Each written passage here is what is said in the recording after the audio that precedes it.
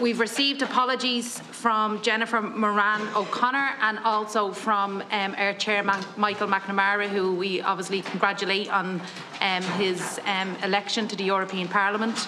And we've had no other apologies so far.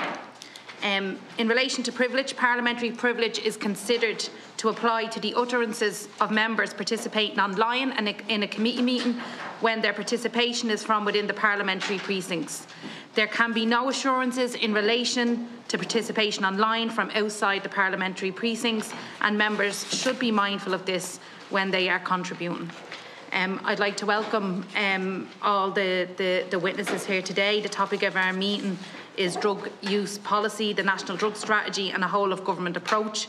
I'd like to welcome the Department of Health, which are represented by Assistant Secretary Ms Siobhan McArdle, Mr Tyag Fallon, Mr Brian Dowling and Ms Mary Jane Trimble. And the Department of Justice, represented by Mr Ben Ryan, who is Head of Policy for Criminal Justice, and also the HSE, which is represented by Dr Eamon Keenan, National Clinical Lead, HSE Addiction Services, Ms Martina Quealy, Regional Executive Officer, Dublin South and East, Mr Joe Dial, National Lead, National Social Inclusion Office. I have pronounced Martina's name correctly, yeah? Quealy, yeah. You are all very welcome here today, and I invite Ms McArdle to give her opening statement on behalf of the Department of Health. Thank you, Ms McArdle. Thanks, Chair. Good morning, everyone. Thank you for the opportunity to provide an update on drugs policy, the implementation of the current national drug strategy, and to outline the plans for the successor strategy as outlined in the recommendations of the Citizens' Assembly on drugs use.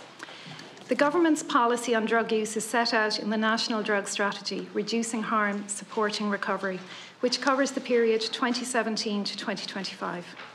The central tenet of the strategy is that drug use should be dealt with as a public health issue.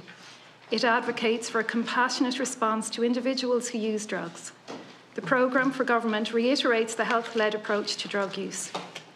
The shift to a health-led approach to drug use continues to evolve. Drug use is a dynamic situation to which policy must adapt in a flexible manner.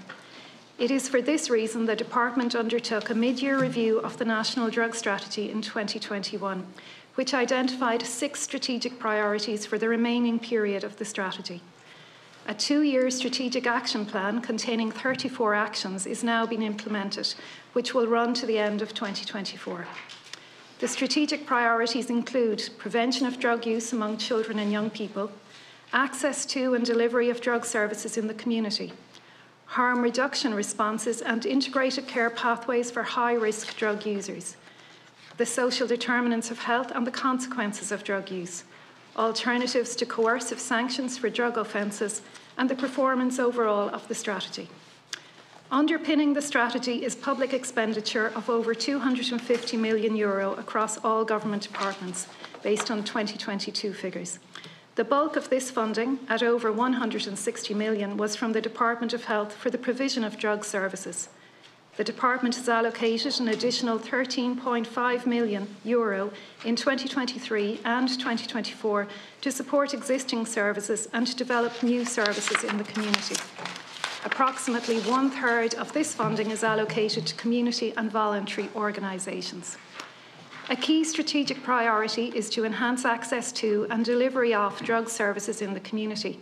Demand for and access to services has increased during the period of the current strategy. Most recent data indicates that there was a 33% increase in the number of cases entering treatment for problematic drug use. Another measure to improve access is the Department's recent publication of an interactive map of 442 publicly funded services across Ireland. The next step is to audit current service provision based on treatment demand and population need to inform the planning of drug services in the new HSE health regions. A further action in the strategy is the implementation of the Health Diversion Scheme, whereby people found in the possession of drugs for personal use are diverted from the criminal justice system to a health response. The Departments of Health and Justice have agreed the scheme and are now consulting with key stakeholders, including the Director of Public Prosecutions, prior to a national rollout. The implementation of the scheme will be subject to a formal review after 1 year to allow any necessary changes to meet the aims of the scheme. Implementation of the National Drug Strategy is overseen by the National Oversight Committee and 6 strategic implementation groups. These groups comprise a wide range of stakeholders, including government departments, civil society, drugs task forces, and independent experts. Minister of State Colin Burke provides political leadership for the strategy, and the Cabinet Committee for Social Affairs and Public Services, chaired by the Taoiseach, provides government oversight. Turning now to the successor National Drug Strategy, the Department of Health welcomes the comprehensive report from the Citizens' Assembly on drugs use, which further develops the health-led approach to drugs use. We acknowledge that full implementation of the recommendations of the Citizens' Assembly will require a major step change in how the state responds to drug use. The report of the Citizens' Assembly was the focus of Ireland's pledge for action at the recent meeting of the UN Commission on Narcotic Drugs in March 2024. The pledge commits to carefully consider and respond with urgency to the Assembly's recommendations for reform of the legislative, policy and operational approach to drugs use, and to indicate the timeframe for implementing the recommendations which it accepts. It is proposed to prepare a first draft of the new National Drug Strategy in Q1 2025, informed by an evaluation of the current Strategic Action Plan, the Government response to the recommendations of the Citizens' Assembly, and the 800 submissions made to the Citizens' Assembly. This timeframe will also allow consideration of the deliberations of this joint committee. Finally, I want to highlight the importance of coordinating drug policy in a multilateral manner. Ireland actively contributes to international bodies on drugs policy, including the British-Irish Council, the European Union, and the New Drugs Agency and the Council of Europe. Indeed, Ireland will have a leading role in promoting a person-centred and human rights approach in EU drugs policy when we assume the presidency in the second half of 2026. Thank you very much for your attention. I'm happy to answer any questions the committee may have. Thank you. I now invite Mr. Ryan to give his opening statement on behalf of the Department of Justice. Thank you, Gaherla, and thanks to the committee for inviting me in. My name is Ben Ryan. I'm Head of Criminal Justice Policy within the Department of Justice. The Department of Justice is fully committed to helping significantly reduce the harms caused to families and communities by illicit drug use. The 3 main policy objectives we are seeking to achieve in this area are tackling organised crime, minimising the harms caused to those with addiction issues, and diverting people from involvement in crime and illicit drug-related activity. These areas are complex and often interlinked. For example, a person with an addiction issue may also be involved in the sales and supply of drugs or have close associations with those involved in organised crime. It's well established that organised criminal groups will exploit vulnerable people and coerce or groom them into being involved in criminality. It's important to recognise that the actions underway in relation to this area must be viewed holistically. There's no single policy solution which can resolve all the harms caused to society by the use of illicit drugs. The stark reality of drug use in Ireland today means this work is a high priority for our department. We have a particular focus on targeting the work of organised crime groups, which inflict intimidation and violence on families and communities while grooming and coercing vulnerable young people into drug-related criminal activity. The Minister for Justice has recently brought forward new laws to allow for the prosecution of those involved in grooming and coercing young people into criminal activity. The Criminal Justice Engagement of Children in Criminal Activity Act 2024 makes it an offence for an adult to compel, coerce, direct or deceive a child for the purpose of committing crime, with those found guilty potentially liable to face up to 5 years in prison. And that's in addition to potentially facing a sentence for what the actual crime itself that's being committed by the young person. So there's an additional penalty on top of that to recognise the harm done to children in such circumstances. There's a programme currently operating in 2 trial sites, colloquially known as the Greentown programme, and the trial sites are known as Whitetown and Yellowtown. And this targets those young people who've been groomed into criminal gangs already and provides them and their families with supports to help them move away from criminality. This is an innovative intervention which aims to frustrate the grooming of children into network-related criminal activities, for example, drug dealing or drug-related intimidation by adults, and provide meaningful and practical routes out for network-involved children. The programme was developed in partnership with the University of Limerick, with the REP team down there, the Research, Evidence into Programmes, Policy and Practice. It's built on 4 complementary but distinct programme pillars to respond to the problems presented by criminal networks. The first pillar is the Intensive Family Programme pillar, and the aim of that pillar is to improve family functioning and parenting, and to provide the relevant supports to families who want to see their young people move away from being drawn into criminal activities. The second pillar is around pro-social opportunities, and that's to provide young people with viable options other than selling drugs, and largely in communities where there are a limited array of options, I suppose, available to young people in those areas compared to people in other areas. The third pillar is the community efficacy pillar, and this seeks to build the resources of the community to withstand the criminal influence of organised criminal networks and organised criminal gangs who are operating in their areas. And the fourth and final pillar is the network disruption pillar, and that's aimed at targeting the members of the criminal networks themselves who groom children for crime. The Greentown programme is, as I said, operating in 2 trial sites which are anonymised. The reason for anonymising the trial sites is to protect both the young people who are participating in the programme and to protect also the various staff members, youth workers, social workers and so on who are involved as well, given the extent of the reach of the criminal gangs in these areas. The community efficacy pillar also includes running a communications campaign to counter the use and sale of illicit drugs, while the network disruption pillar aims to reduce the influence of drug debts and drug-related intimidation on young people and their families. We've also been working very closely with An Garda Síochána to target serious organised criminal groups who have fled the country, and we are working closely with international partners in relation to bringing them to justice and intercepting their operations when drugs are moved into or through this country. The second aspect then on reducing harm, as we all know, many people with addiction issues live chaotic lives, as a result of which it can bring them into contact with the criminal justice system. Government policy is to adopt a human rights-led approach to policing and penal policy, and that includes considering how to reduce the unintended harms our policies and procedures across the criminal justice system may have on those with addiction issues or other vulnerabilities. There are 4 recommendations in the report of the Citizens' Assembly which relate to this dimension of our work. Recommendations 11, 13, 19 and 23 are the recommendations in question, and I'm happy to expand on our response to any of those should the committee wish me to do so. The third strand of our work is in relation to diversion.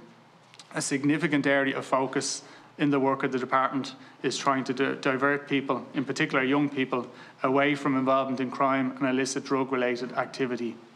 I've mentioned the Greentown programme, but in addition, we also fund youth diversion programmes all around the country. We've expanded the number by adding an additional 4 youth diversion programmes, with two more on the way this year, to ensure that there's full geographical coverage for any child anywhere in the country who needs assistance in diverting them away from crime. The funding in relation to youth justice and youth diversion programmes has grown substantially. It's effectively trebled since 2014, and it was almost 33 million in last year's estimates. Recommendations 13, 14 and 17 from this report of the Citizens' Assembly relate to this dimension of our work, and again I'm able to expand on our response to them should the committee wish me to do so. I'm happy to address any specific questions the committee may have or go into further details on anything I've already mentioned. Thank you, Catherine. Thank you, Mr. Ryan. I now invite Ms. Queally to give her opening statement on behalf of the HSE. Good morning, Catherine and members. I wish to thank you for the invitation to meet the Joint Committee on Drugs Use and to discuss drug policy, the National Drug Strategy and whole of government approach. I'm joined, as introduced earlier, by my colleagues Professor Eamon Keenan, National Clinical Lead for the HSE Addiction Services, and Mr. Joe Doyle, National Lead for Social Inclusion Services, and also supported by Ms. Sarah Maxwell from the CEO Office of the HSE.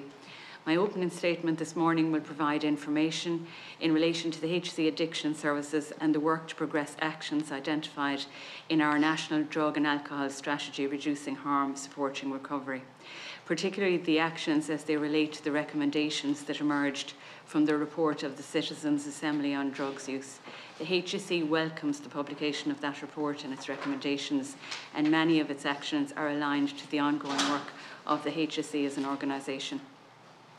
The HSE Addiction Services and Social Inclusion Services are responsible for the delivery of a wide range of treatment interventions nationally and for problematic drug use. The services are rolled out across community health organisations, all of which will be incorporated into the 6 new health regions. They work in partnership with community and voluntary sector, and the HSE Addiction Services operate across various care groups and divisions within the HSE. The service operates in accordance with the HSE Corporate Plan, Annual Service Plan, which priorities are informed and aligned with the aforementioned National Strategy document. To provide a brief overview of the work of the HSE Addiction Services, it may be useful to highlight some of the key areas that align to the recommendations of the Citizens' Assembly on Drug Use. Firstly, opioid substitution agonist treatment remains a core component of the HSE harm reduction response to opioid dependence. At the end of 2024, there were 11,385 people on opioid agonist treatment, OAT, 853 of whom were receiving buprenorphine-based products, including the new approved injectable form. There were 85 HSE opioid substitution clinics, 266 Level 1 GP services and 89 Level 2 GP services, and 759 community pharmacists involved in this scheme. And Professor Keenan can give you more detail on these services if required. Addiction treatment is a key area of focus for the service, including those individuals on OAT. It is estimated that approximately 23,000 people annually receive treatment for drug-related issues. The HSE has significantly increased the availability and training with regards to naloxone, a critical harm reduction measure, and in 2023 legislation was amended to allow the HSE to become a recognised trainer, with training modules now incorporated onto HSE Land, that's the HSE's online training platform for staff. And since January this year, 977 people have completed Module 1 training and 179 have completed Module 2. In 2023, naloxone was administered to 461 occasions, and that equates, according to international research, on approximately 18 lives being saved. The HSE continues to work with An Garda Síochána and are working currently on a pilot programme on naloxone, which hopefully will commence later this year. In addition, cocaine and crack services are now available in each CHO area as a result of funding initiatives in the National Service Plan 2022 and 2023. These are undergoing evaluation to identify areas of best practice so that they can be sustained and scaled. The HSE recognises the importance of medically supervised injecting facilities also as a major plank in the harm reduction measure. One such facility is expected to open in Q4 this year at Merchants Quay as a pilot programme. Once operational, the service will be overseen by a monitoring committee and will be subject to evaluation at 6-month and 18-month intervals to determine effectiveness. Stakeholder engagement in this initiative is ongoing and critical to success, as is the participation of ISCA, that's the National Advocacy Service for People Who Use Drugs in Ireland. The recently launched Safer Nightlife Programme 2024 will have a presence at 4 festivals this year, including back-of-house drug checking and volunteer engagement with attendees. This intervention proved very successful and was a fundamental component of the HSE's response to synthetic opioid overdose in late 2023. And again, we can give you more details on that if required. The HSE diversion programme is progressing with involvement from both the Department of Health and the Department of Justice, and the HSE is recruiting 9 practitioners nationally to facilitate brief interventions and onward referral utilising the SARE model. Residential services are also critical to addiction treatment, and 4 residential services in Ireland are provided through both statutory and community and voluntary services. the HSE received additional funding of €1.125 million through the National Service Plan in 2021 and 900,000 in 2023, and we're currently purchasing over 1,000 treatment episodes. The HSE remains committed to the development of a health-led approach to the issue of drug use in Ireland. The HSE recognises that many of the recommendations in the report will support this objective and will complement treatment and harm reduction initiatives already in place. However, in recent years, the European drug market has become increasingly complex, as referenced earlier in the earlier presentations. A concrete example of this has been the emergence of synthetic opioids, and the HSE addiction services face significant challenges to respond effectively, requiring ongoing and sustained investment in treatment services. The HSE will continue to engage with all relevant stakeholders, in particular people with lived experience, to ensure that a comprehensive health-led approach is adopted across government and society. At the same time, we are conscious that treatment alone will not address all aspects of this problem. Thank you. Thank you, Ms. Creedy. I'd now like to invite the members, and first up is Deputy Mark Ward. You have 7 minutes. Good Chair, and I want to thank all the witnesses for coming in today and giving their opening statements as well. And I read them before I came into the meeting with great interest. I've worked, I said it before, I've worked in addiction services, frontline addiction services right across Dublin and outside of Dublin for numerous years. I've worked in HSE facilities. I've also worked in community-based services as well. I've worked in methadone clinics in both of them as well, in the HSE and statutory methadone clinics, and also in community-based methadone clinics. And I have to say the difference between both is vast. So I think my first questions will be to the HSE.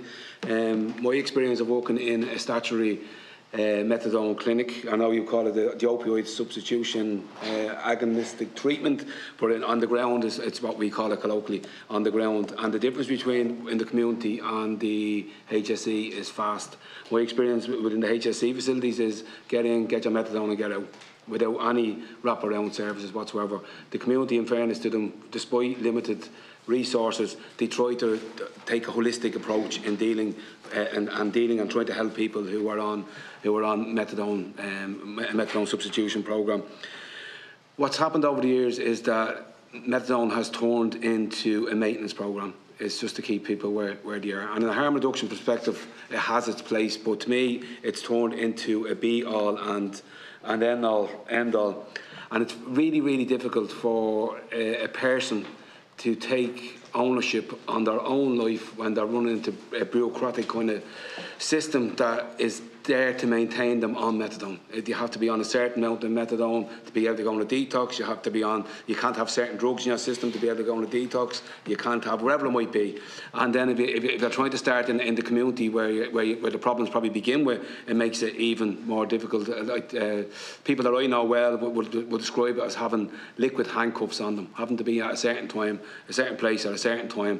And if they step out of order, or if they have a bad day at a clinic, and I've seen it happening, they are punished and they are sent into town, into Trinity Court or one of them places, rather than in their own community. And this is very, very regular. And it's very hard then to engage with people on a human level when that's what they face on a daily basis. And that's their real life experience, their real lived experiences. So I have a couple of questions on that. So in the context of the 11,385 people who are currently on an opioid substitution program, how many are currently on a detox program, or how many want to be on a detox program? Have that research been done? And the other question I have, in the context of the Citizens' Assembly recommendations, will the HSE consider a move from a primary maintenance program of methadone to a more recovery-based program? Going forward for now. Thank you. Just, I suppose, before I will hand over to Professor Keenan just on some of the detail of the question, but just to say we would not condone in any shape any punitive approach to the delivery of services. As Siobhan said, our values and our ethos would say that we should be compassionate to people.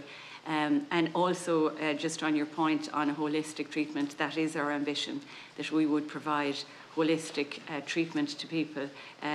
So I'm going to hand over to Eamon, if that's all right, Professor Keenan. Thank you. Thank you, and thanks for the question. So I suppose if you look at the overall figure that we have in this country in relation to the number of people who would be opioid dependent, there's about just less than 20,000 people have been identified in our last prevalence figures. And we have about 11,500 of those people on opiate substitution treatment, opiate agonist treatment, which stacks up very well in terms of other European countries, so that we do have a good penetration into the cohort of people who are using opioids. I don't have an exact figure out of that 11,300 of the number of people who are on detoxification, but I think it's important to note that methadone treatment is a means of stabilising somebody's lifestyle. So people come into the service in a very chaotic manner. They may well have been injecting drugs for a period of time. They may well have had family difficulties, personal difficulties. They may well have viral illnesses such as hepatitis C or HIV, and all of those issues need to be addressed and need to be supported for the individual. The addiction services attempt to do all of that. It's part of our remit is to test people for viruses and to get them engaged in treatment. And one of the big successes we've had recently has been the establishment of treatment services for hepatitis C right across addiction services. So people do need to access treatment. In terms of moving on, that's not an easy matter for individuals to move on. Because sometimes the facilities within the overall structures aren't there. So while you can detoxify somebody off methadone or off buprenorphine, they may not have a job, they may not have an educational opportunity, they may not have a family support, and they may not have an education, the supports that are wrapped around within the community. So that comes to your second point in relation to recovery. And recovery is a whole of society approach to the issue of substance use, so that people who do wish to come off methadone or buprenorphine have the means whereby they can sustain a lifestyle, a drug-free lifestyle. And what can be very soul-destroying for an individual is if they are rushed off a methadone program, or they detoxify too early, they relapse, and sometimes it takes them a while to engage back in treatment again, because they can feel stigmatized, they can feel ashamed that they haven't been successful.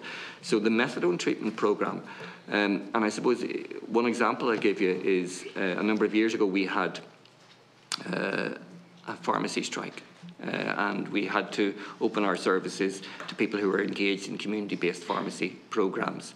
And what we saw was that there was a huge number of people who are on methadone, who are getting on with their lives, who are holding down jobs, and were coming in on their way home from work into our clinics that were open at the night time. So people can stabilise on methadone, they can get on with their lives, they can do jobs, they can support their families. And I don't think to view methadone as a bad thing is not a. I think you're mistaken. I said that methadone maintenance has a place to play in harm reduction. Absolutely does. But then the barriers that people face when they want to come off, when they decide at that stage in their life, and sometimes there might be only a small window of opportunity for that person to be able to say, this is the right time for me to be able to come off that, and they find the barriers that's in place just unbelievable hard to get over. The obstacles are in that place. And that's where the recovery supports need to be in place for those people. And we have identified funding this year through the budget that will start to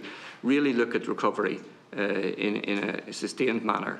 And I think that if we are looking at recovery, we have to have peers involved. We have to have people with lived experience involved. And that's all a learning process for the services. And that's all going to be moved forward in terms of the Citizens' Assembly recommendations and in terms of any new strategy. So, yes, if people want to come off methadone, then those recovery supports need to be in place.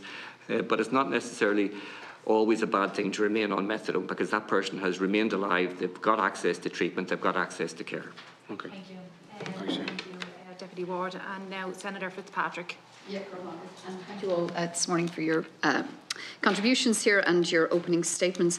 Mr. Ryan, can I start with you from a Justice Department perspective? And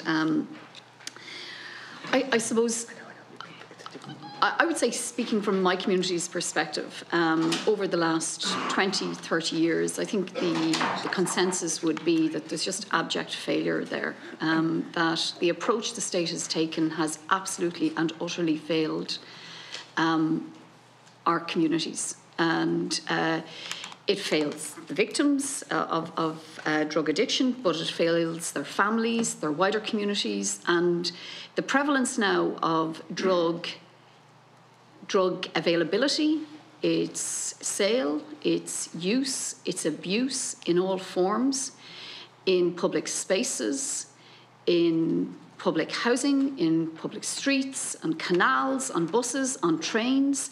There is no place left in the country, schools, playgrounds, where drugs are not available and are not being used in some form or other. And that is a damning indictment of where we are as a state. It's totally and utterly unacceptable. And I accept what you're, the description and the initiatives that are being taken recently, and the programme, with the 2 trial sites, and I've looked at that in detail, and I think it is a very promising initiative, and the concept and the thinking behind it. But like with 2 trial sites, is that really anywhere near adequate? And what is the proposal to increase the scale of that? And when you talk about the community efficacy and building resources of the community to withstand criminal influence, considering how normalised and how pervasive this antisocial criminal activity is, really, what resources are going to be required to build community capacity to take it on? Because I think the community generally, I think the community individually and collectively are taking a position, whether consciously or subconsciously, to defend themselves from it. They don't feel like they're being backed up. They don't feel like that there's support there. And that's a really scary place for those individuals, for those families, for those communities to be in. So I'd like to hear what you can say, I suppose, to reassure those communities, those individuals and families, that the state appreciates the enormity of it and is scaling up to address it in a meaningful way. Thank you. In relation to the Greentown programme, I suppose I'll start with that, because you referenced the 2 trial sites and the adequacy or otherwise of having 2. We do have to test the model. It is very innovative. UL developed it in conjunction with ourselves, not based on a specific programme that had happened anywhere elsewhere. So it has been internationally recognised as really innovative. But for an innovative programme, you do have to test it. So that's why we have been testing it in 2 locations. But the intention is to be able to adapt it and use it in other locations as well. So there is learning being gathered. There has been learning gathered from the operation to date. We have extended it for the 3 years, and the outcomes that we hope to achieve following the further 3 years is to identify where and how it can be adapted for more mainstream use. So the intention is to expand beyond the 2 trial sites to wherever it's needed. That type of really intensive programme isn't needed everywhere. There are certain parts of the country where it's more necessary, where organised criminal gangs are more embedded, I suppose, and you reference your own area as one such area, and there are a lot of programmes in that area already, but this is something that could be considered for those areas in the future. In relation to the community efficacy pillar that I mentioned and the resources that will be required to build capacity, again in partnership with the REP team and University of Limerick, a local leadership programme has been developed and it has been drawn down by some of our community safety partnerships that we've piloted in 3 locations. So we piloted local community safety partnerships in Longford, Waterford and North Inner City Dublin, with a view to a national rollout later this year. And the 3 partnerships have worked very effectively. But one of the areas identified by the partnerships, and this, I think Longford were the first ones to do this, to try and support communities who want to equip themselves better to be able to deal with organised criminality in their areas is to build up the leadership capacity for local residents, for local activists who are involved in community-based organisations, to ensure they have the skills and the capability to be able to interact effectively, either through structures like community safety partnerships or just generally within their communities. And what we've heard back from Longford is that it has been really beneficial to those involved in it. And I know the Dublin, North Inner City Dublin Local Community Safety Partnership are also exploring whether they can utilise that local leadership programme as well. So funding has been made available to Longford to do that, and equally should the North Inner City Local Community Safety Partnership express an interest and make an application to draw down the local leadership programme that's been piloted by the University of Limerick. We'd certainly be interested in that if they want to make an application for it. So there are programmes there to try and assist the communities that are in these kind of situations. We also work very closely with the HSE in relation to the drug-related intimidation and violence programme as well, to try and combat the drug debt intimidation and the related actions that go with that. And in Garda Síochána are central to the actions in relation to that. And I know in North Inner City Dublin, that's an area where the DRIVE programme is working well. There has been a coordinator embedded there, and it's obviously a really challenging thing to try and combat, because people find it difficult to come forward given the level of pressure and intimidation that's placed on them. But there are drug-related intimidation and violence inspectors in every area in Garda Síochána around the country as well, and they're trying to embed themselves into communities so that communities can approach them. People within communities can approach them confidentially and with confidence to try and tackle the issue of drug-related intimidation. I think I've covered the specific points there, but I'm happy to come back with more detail if needed. I can come back in. I'm going to move on to Deputy Gould. Margaret, and I'd like to thank everyone for being here today. The European Drug Report 2024 shows that Ireland has 4 times the drug death rate of the European average and the highest per capita frequency of drug deaths. This is a shocking figure, and it shows, in my opinion, the complete failure of the government's strategy in relation to its drug strategy and how it's working to reduce harm. Because these figures, to me, outline how serious a problem we have in this state at this moment in time. So I suppose I'll get to some of the questions I want to have first. All right, could you please update me on nurse prescribing of opioid substitutes? I note the numbers on it, but I also know that I've supported people who've struggled either because their GP isn't on the scheme or because they don't want their family doctor to know. Is the Department of Health or maybe the HSE?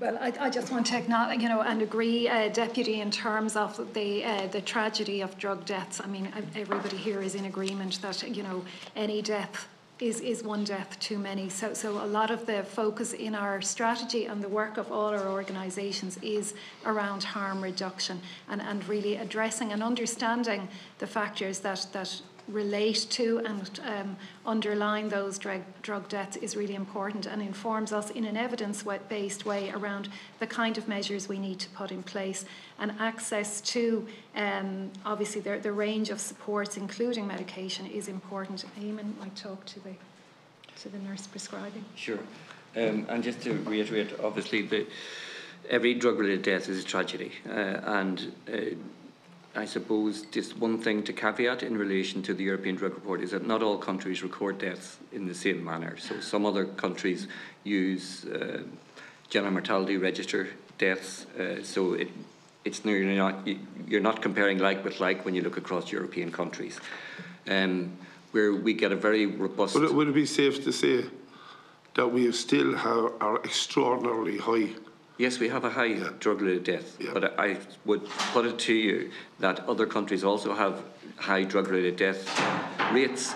if they use similar methods. So we really do need to have, if you're going to compare European countries, you need to have a systematic approach to recording deaths right across all European countries, and that would give you a better picture of where Ireland sits. But obviously our death rate is high, and that's why we're looking at issues such as the supervised injecting facility, the rollout of naloxone, and increasing access to treatment. That's a real priority for the HSE, so I absolutely acknowledge that. But I just say that in a European context, if we want to compare countries, we have to be using the same methodology.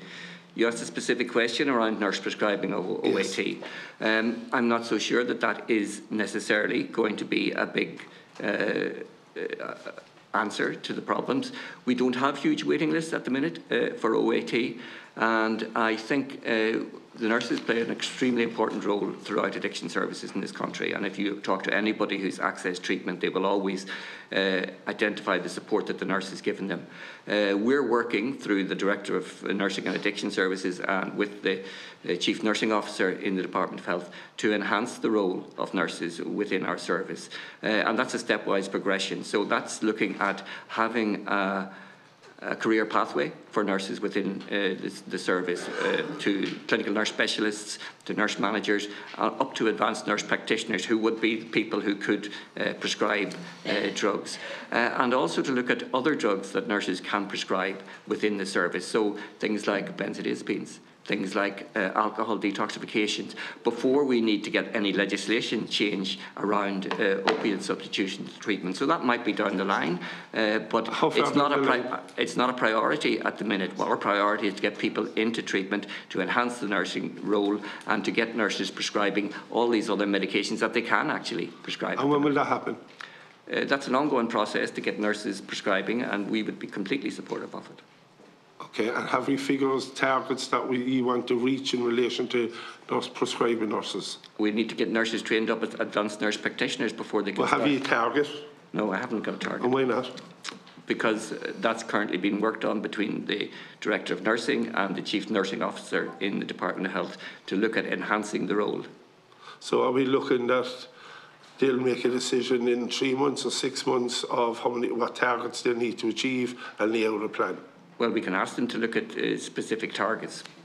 Okay, thank you. The National Oversight Committee has been charged with overseeing the implementation of the drug strategy. I understand there are no SIGs for each of the 6 strategic priorities which was outlined in the opening statement. Where are the minutes for these meetings published? So they're on the government website. We have a quarterly update on the achievement against those targets. So as we said, there are 6 interest groups or implementation groups with a number of actions for each of those groups. And when the National Oversight Committee meets on a quarterly basis under the chairpersonship of the Minister, the update is yeah, I understand that, and I've read the opening statements, but are the minutes of each of those meetings published? We'll have to advise on that. I'm just aware that we provide an update on all the delivery of the actions. I don't doubt that. I'm just looking for the minutes of those meetings because they should be available to the public. I'll come back to you, Deputy. Then. Thank you very much. Also, in relation to methadone, it was discussed earlier. Maybe the Department of Health or the HSE. There are people died who've been given methadone because they had heart conditions, and when there seems to be a disconnect between the doctor who prescribes methadone and the family doctor. I tragically know of a case myself personally where you had a young man, 21 years of age, who had been with a family doctor all his life, who had a heart condition, who had actually joined the army and had to come out of the army because he had an issue with his heart, so on medical grounds had to leave. He was prescribed methadone and died after his first prescription of methadone, which was the minimum level of methadone given. Now, when that doctor who prescribed the methadone rang his GP, he asked what substances he was on, but he never asked the question, is this person suitable for methadone? Now, why isn't that question being answered?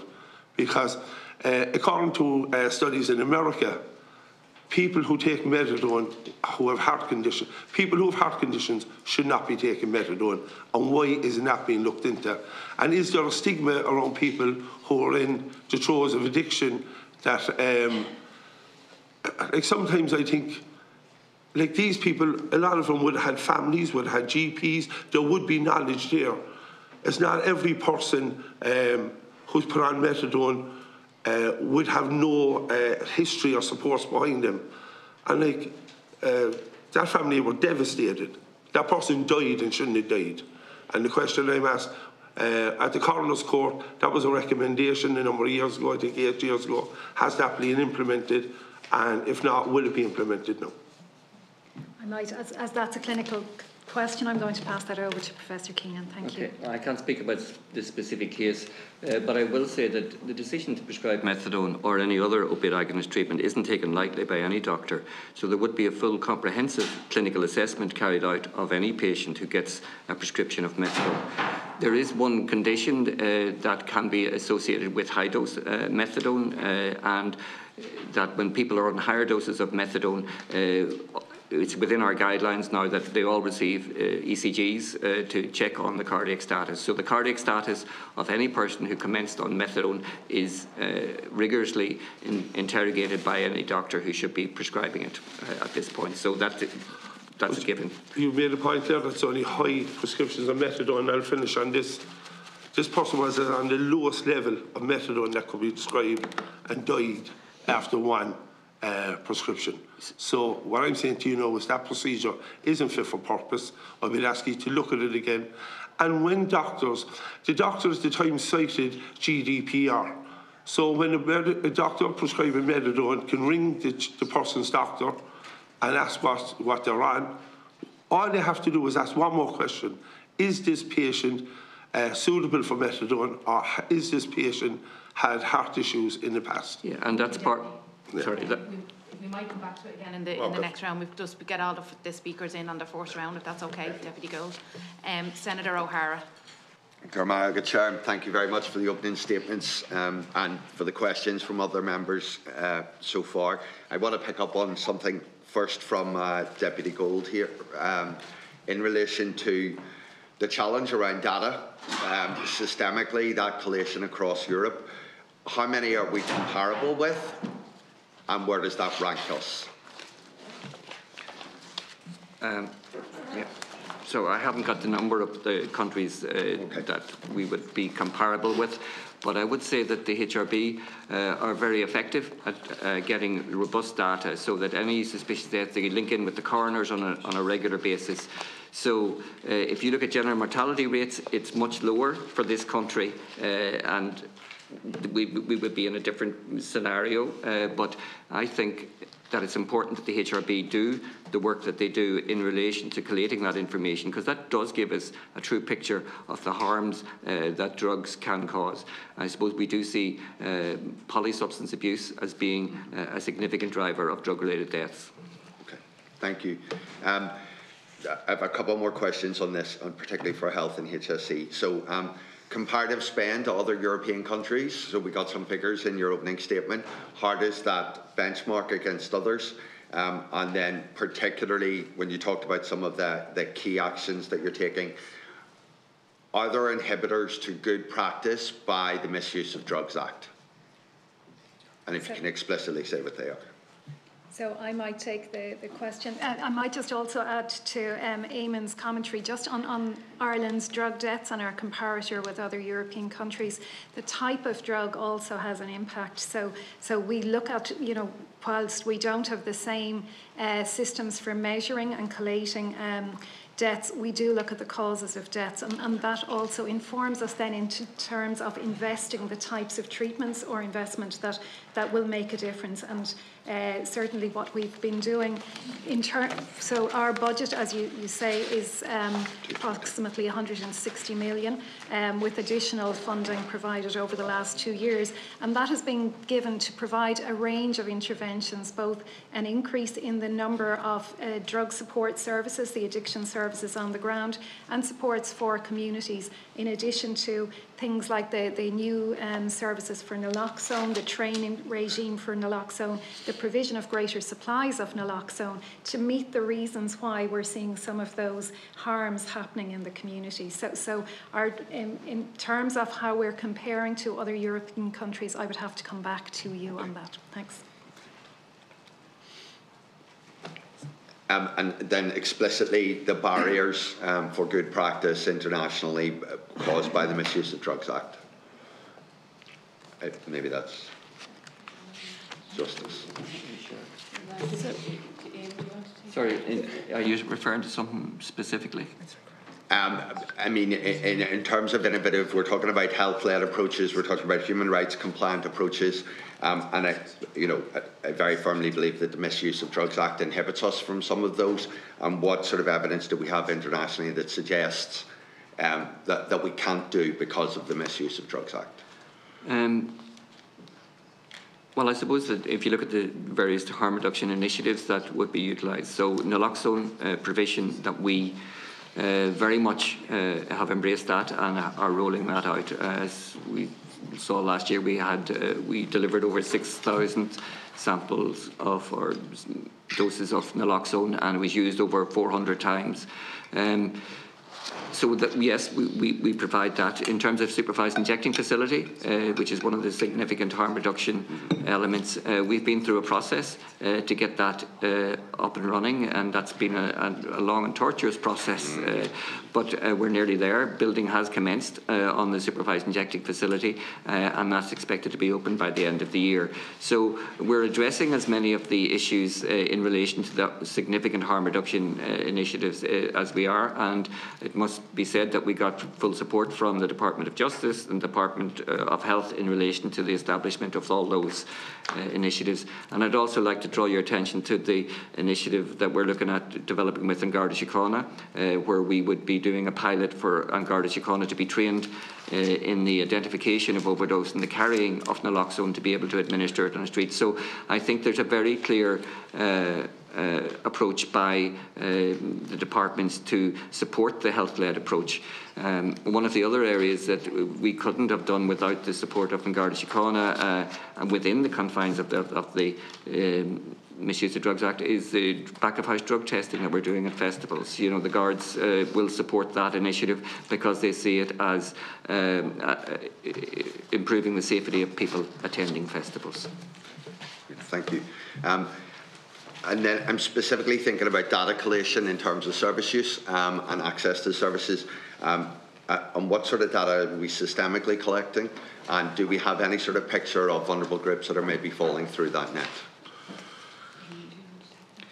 Okay, so anybody who commences treatment in our service would be complete a national drug treatment reporting service that feeds into the HRB. So we collect information in relation to the type of substance they use, their family background, their ethnicity. So with the ethnicity, we can identify marginalised groups or cohorts like that. We also collect information then through the central treatment list for people on methadone. So it's very much part of our consciousness that marginalised groups need to be prioritised into treatment, and we're putting in place effective mechanisms to be able to record that. And I suppose it's important to note then that addiction actually sits within social inclusion in the HSE, who do look after the vulnerable groups. So we have regular contact with all of our people who are looking after migrant health, people who are looking after traveller health, people who are looking after LGBTI, domestic violence. So we all work together, and as much as possible, addiction takes into account all of those parameters.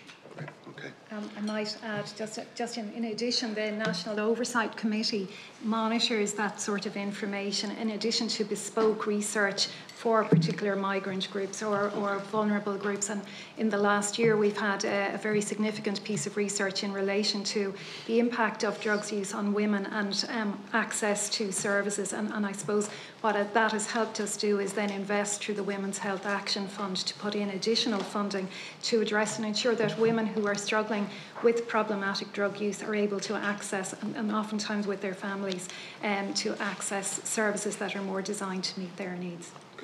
Thank you. In terms of justice, if I can ask specifically then about some challenges around cross-border, particularly around supply. I'm a northerner. And potential challenges as we change our approach here or evolve our approach, and a lack of evolution in the north. Thank you, Senator.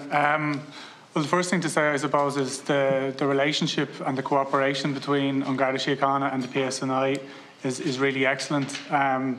Both police services regularly cite the level of cooperation they get in relation to all forms of crime, really, but obviously tackling organised criminal gangs who operate close to or around the border is a particular focus of the cooperation that goes on between the two services. So, despite the fact that there's different laws in place in both jurisdictions, the relationships and the operational cooperation is the key thing, the sharing of intelligence, and that goes on a daily basis. We've heard it said, and I've heard from colleagues in the Department of Justice Northern Ireland, that there are certain PSNI members stationed near the border who've said they ring their equivalent in Dundalk or Monaghan more often than they'd ring their equivalent in Lisburn or whatever. So that's the level of cooperation that's there. So we want to maintain that and continue to build on it. But the second point you made, Senator, is relevant. I mean, if our approaches diverge further, it will present the policing challenge. There's no doubt about that. At the moment, both jurisdictions have similar enough legislation around this use of drugs. If there is a big divergence, it's something that the police services will have to take into account and adopt practices accordingly. Thank you. And I'm going to move on now to Senator Siri Carney, who has swapped spaces with Joseph Madigan. Thank you. That's great. Thank you very much, Chair, and thank you for facilitating me. I'm late to this, so I may ask questions that have already been asked, so apologies.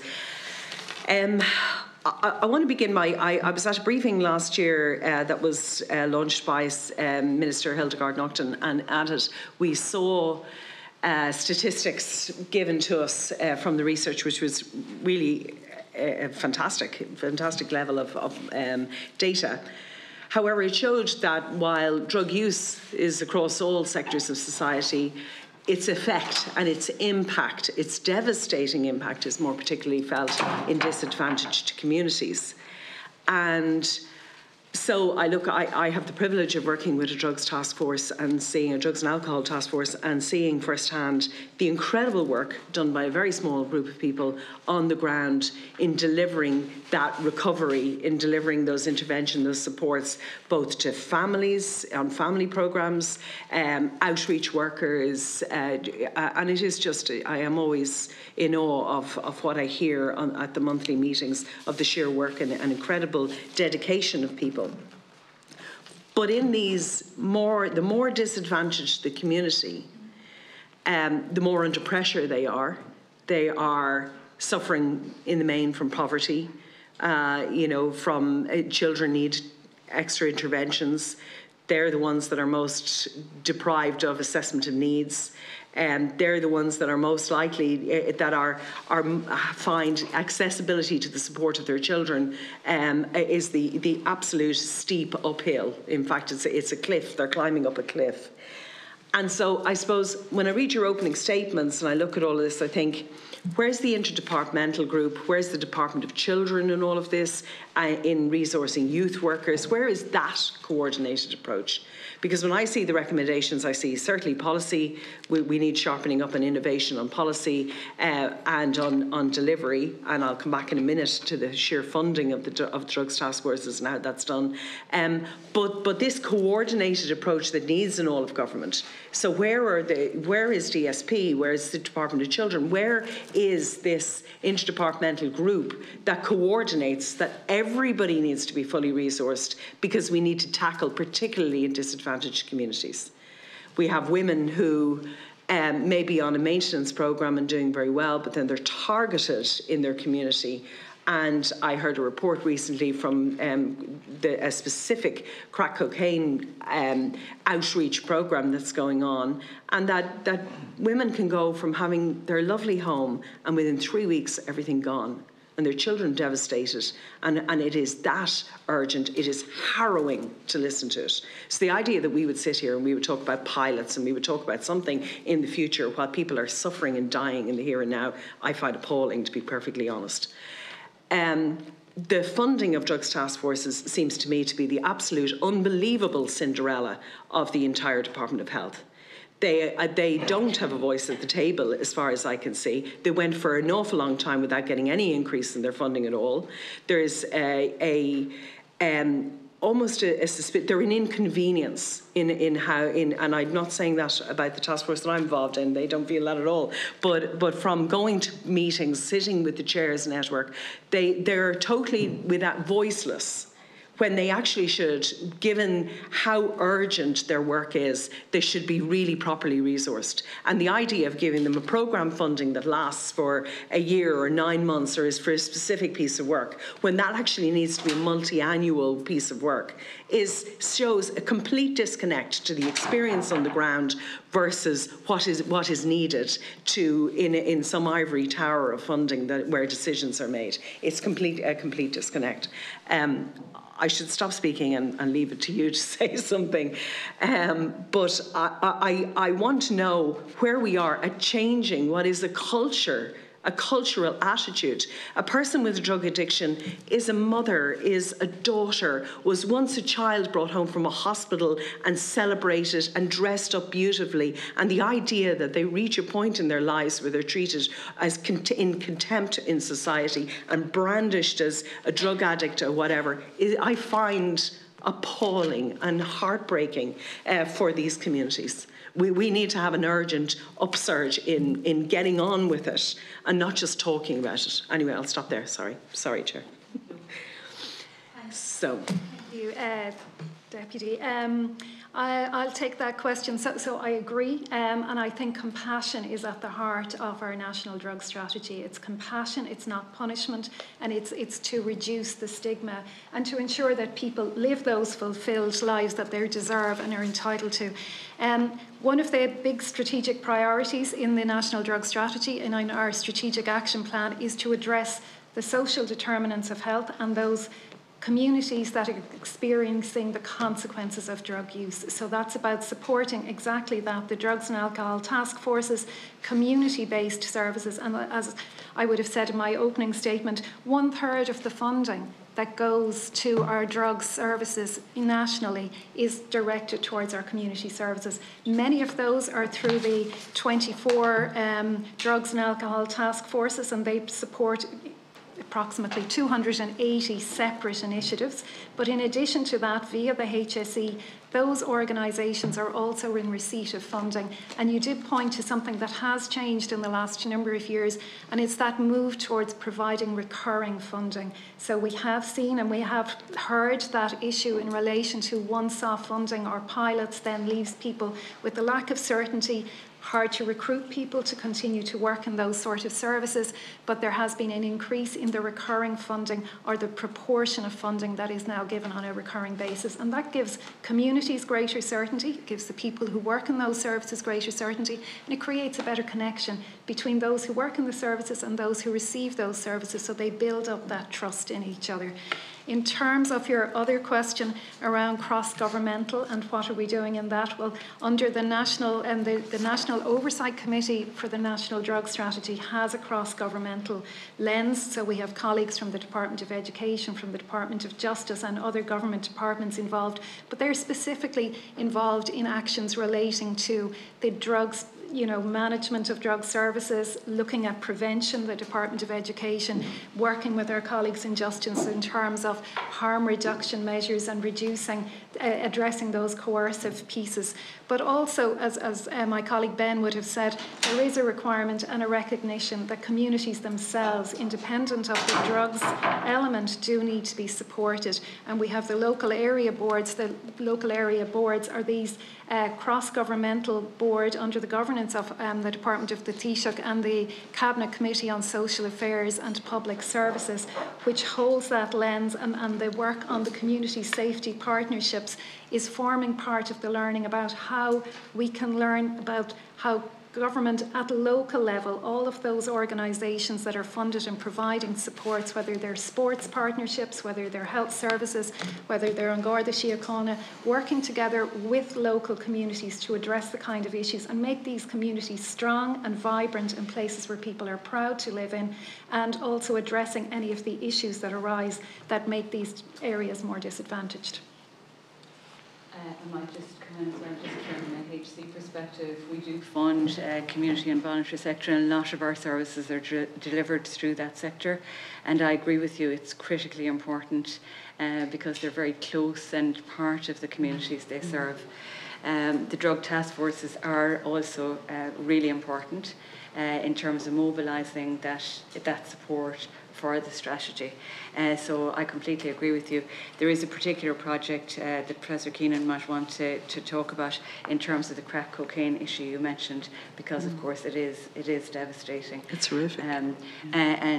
You know, just to acknowledge Siobhan's point on the multi-annual and sustained funding, that is really important because we're nurturing these programmes along and want them to strengthen, and that means they need to be sustained.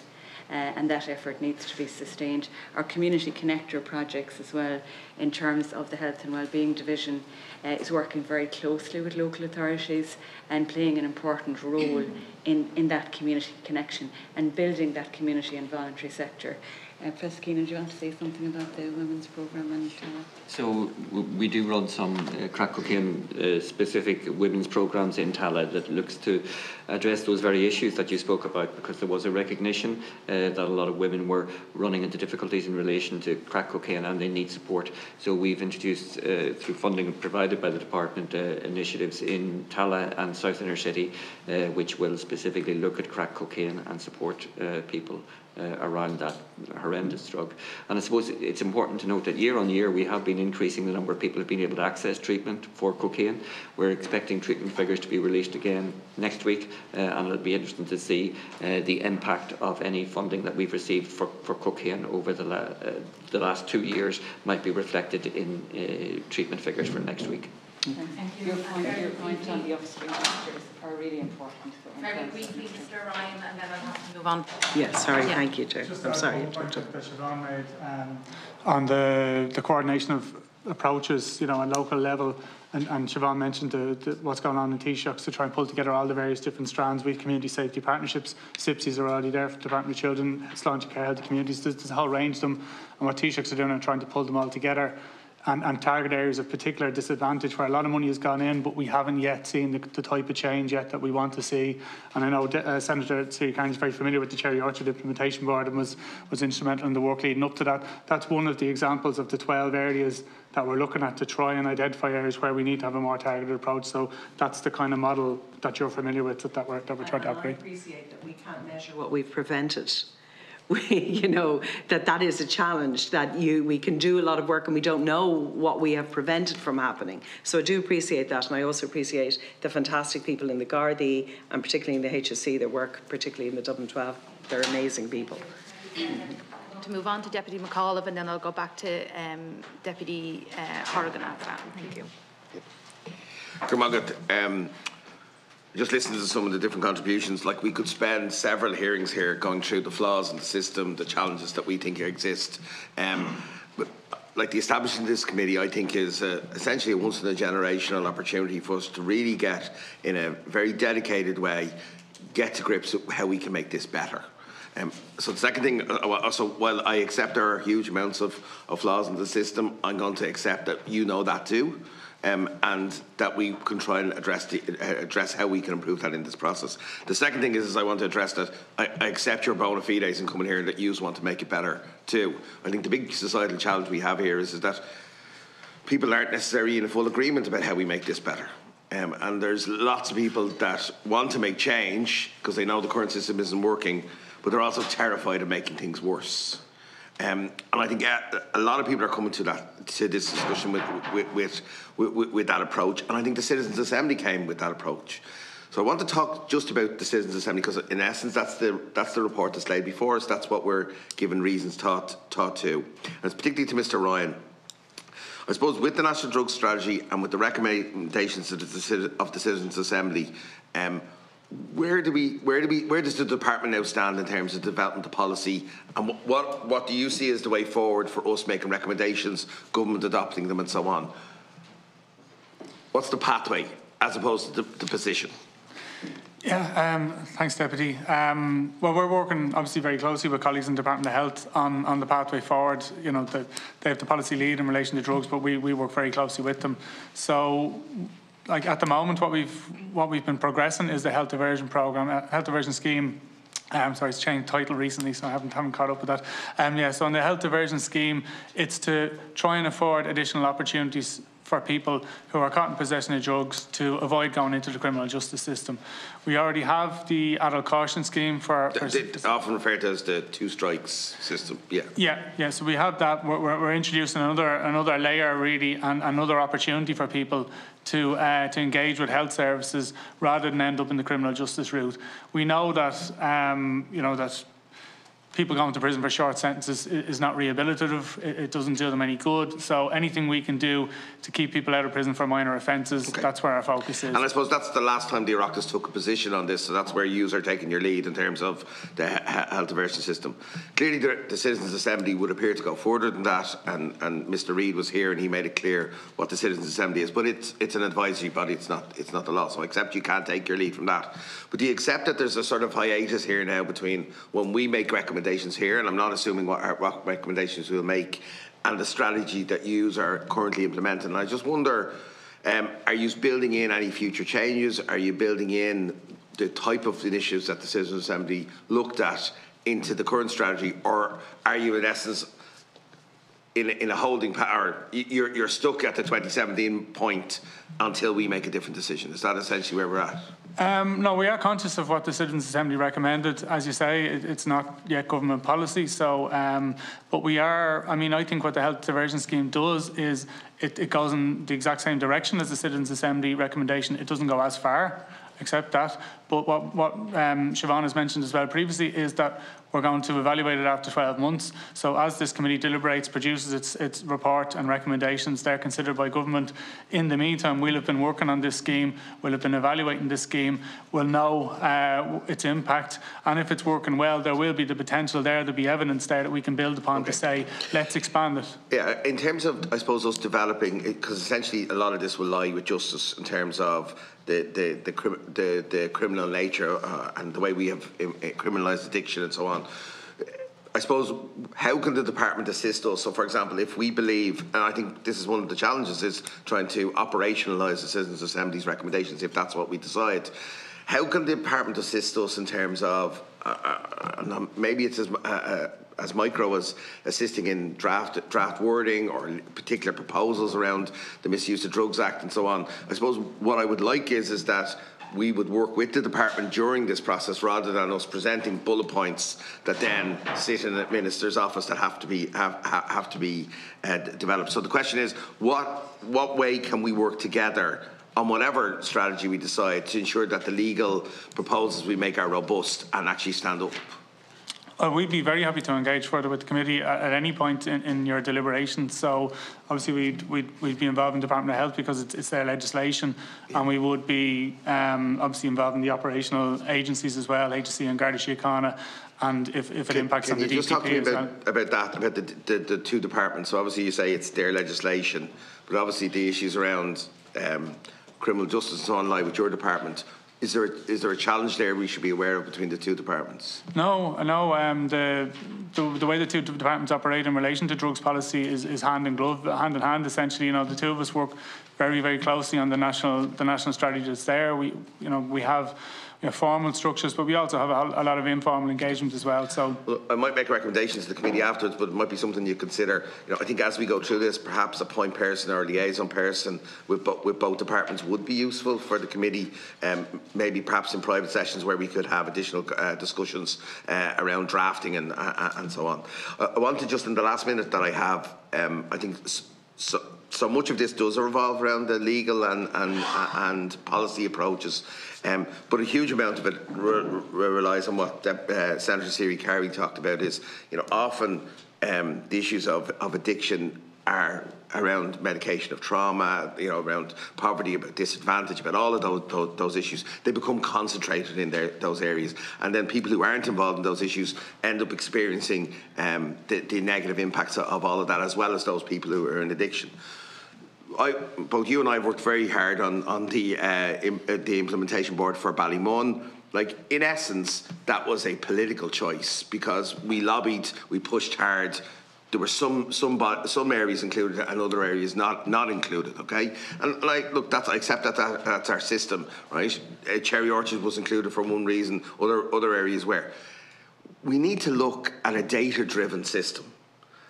Let's take the top 100 most disadvantaged TDs in the whole country. Let's not leave it up to politicians to lobby, good, bad, whatever. Let's just say when something falls below a certain level of disadvantage, X happens. And there's a whole range of packages actually trigger in. And it includes the local authority, TUSLA, HSE, and so on. And there's almost like a crack team that goes in there for a period of time until we can improve outcomes for those areas. Because for 30 or 40 years, partnerships, implementation boards, different task forces in the inner city, we've just far too fragmented a policy approach. And we're right, it's multi-department. So I say that as a suggestion, and I think it's something I will be pushing through the process because I've seen how hard it was to establish it for one area. The last point I'd make, the community safety partnerships, I think, are what we have. They're past. They're really important because we'll have to use them. But the two reasons that all of the previous interventions I have seen have failed, and I'm talking about area-based partnerships, which are in many ways the same as what we're talking about now, is because two agencies in particular have been absent from them, and that's the HSE and TUSLA. I have to call that out. An official comes, then a different official comes, then they stop coming altogether. And I'm talking over decades here, I'm not naming anybody. The HSE have to be involved in these area-based structures because you're spending millions and billions of money, and sometimes that voice isn't at the table. Joint policing committees are a good example as well. So I say that as advisory as opposed to, as I say, the criticism. When the CSPs are up and running, the HSE and TUSLA cannot drift away from them. Thanks, Chair. Thanks, Chair. I might start with the Department of Health, maybe. These are relatively quick-fire questions.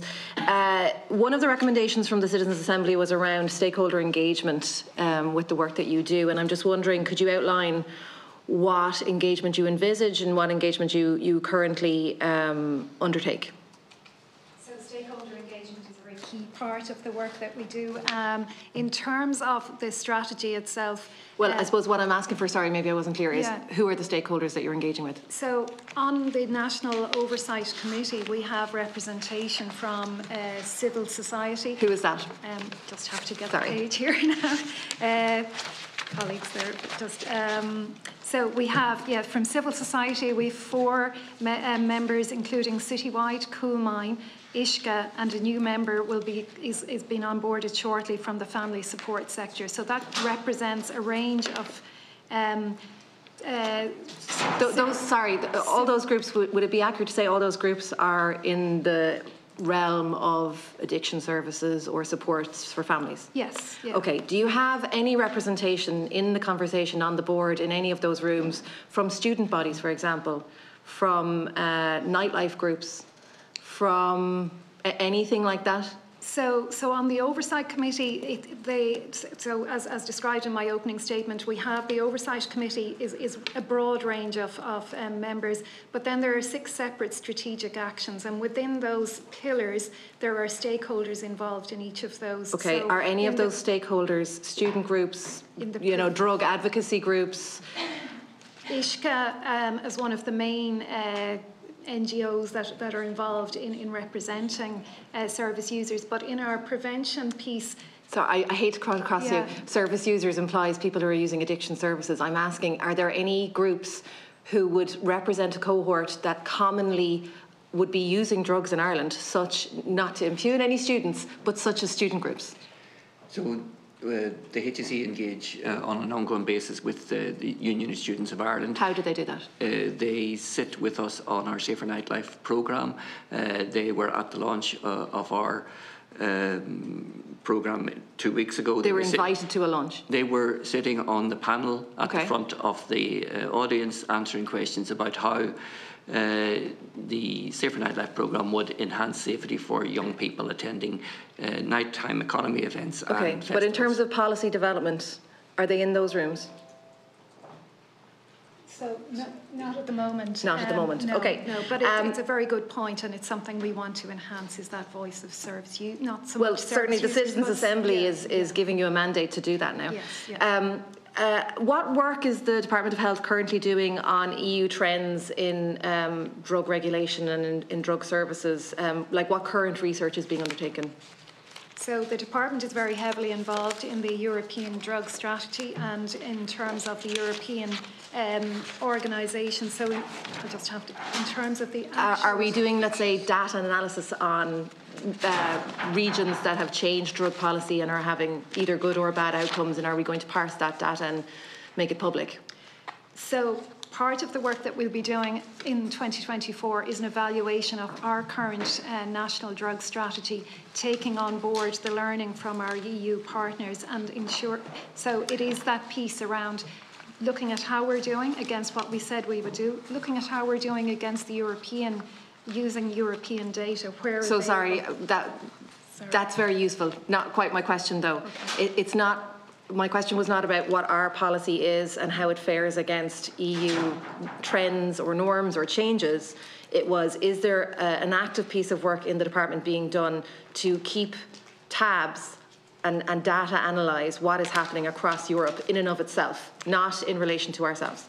So we're very heavily involved in the horizontal group on drugs, the working group on drugs, which is a European group, and we're also involved in the Pompidou group, which is a cross-European group, and part of that, our involvement in that, is to be both a participant sharing information from the Irish context, but also hearing the information from other countries and jurisdictions and taking that learning back to the Chair, I think this committee would be very interested in some of the outcomes of that, and if the department was able to pass that on, I'd be very grateful.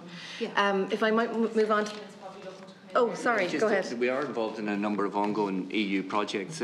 We're looking at, we're collaborating, the HRB are key players in the web survey of drug use across Europe. Ireland are a key member of the ESCAPE project, which is looking at syringe analysis across 8 different European states. We're involved in the wastewater analysis, the SCORE project across 20 European countries, looking at predictors and prevalence of drug use. So we very clearly see the benefit of linking in with European colleagues in relation to ongoing research. And in fact, in the last European drug survey, Ireland had the highest number of respondents for people who use drugs in the nighttime economy of any European country, or second, sorry, behind Hungary. Okay, so that's a really key element of our work, is that cross-European research. Oh, that's fascinating. Thank you. If I might move to the HSE then, your Safer Nightlife programme, the social inclusion aspect and how it was dealt with in the Citizens Assembly, there was a suggestion that you need more funding and expansion. I'm just wondering, I don't have a huge amount of time left, but if you could put some bones on that, what exactly do you need for that to work better? Okay, well, we got some money. We got money for a machine, which we launched last week. The Minister launched that. Which I was delighted to see. Yeah, so that was a GCMS machine, which is able to analyse particularly these new drugs. And the benefit of that was really shown last Friday when we got a tablet from Limerick, which had a synthetic opioid in it, and we were able to analyse that and put an alert out on Friday night. So that was really important. That was amazing, by the way. The uptake in synthetic opioids is really, really scary. Yeah, it is a big scary, and it's a big part of our work is now to look at that. We do need additional resources in terms of expanding that emerging for us to be able to keep a close eye on what's emerging, because it happens so quickly that we need staff on the ground. So we have got proposals into the department to expand the emerging trends, analysing work that we do, and any support we get would be delighted. You need more funds and more resources, I presume, more staff. Yes, more staff. I'll ask it to you like this in a benign way. If we doubled your funding, would that be useful? It would be. Okay, thank you. And then I know I'm over time, Chair, but I have just one quick question, or maybe two. You talked there about children being coerced into drug trade, I suppose more accurately than drug taking. Young children. What's the youngest you're aware of in that cohort of children who are being asked to do, lookout duties or whatever it might be? That's kind of anecdotal evidence, but 7, 8, yeah. 8-year-olds? Yeah. Being asked to look out? Yeah. Okay. And then I just very, very finally for yourself, on the issue of referrals or the health-led scheme, right? One person who is a recovered addict actually said to me a couple of years ago, and it really stuck with me, that they were worried about any change in policy because they see the criminal system as the gateway to service provision, as in you get your services, your health services, when you get a conviction. And that really shocked me. That really surprised me. And while I very much welcome a health-led approach, it does strike me that perhaps funneling people through a health-led scheme means that those people who are in active addiction, might not get places for. So I guess my question to you is, when you are directing people towards a health-led scheme, which is a good thing, is there a framework of discretion so that you can ensure that the few places that we have, and we know we're tight on funding and resources in the health-led sector, the few places that we have are taken up by people in active crisis or active addiction, and not by people who are attempting to escape a conviction? So the way the scheme, the draft scheme that's there at the moment is devised, it's not a compulsory attendance at the health intervention.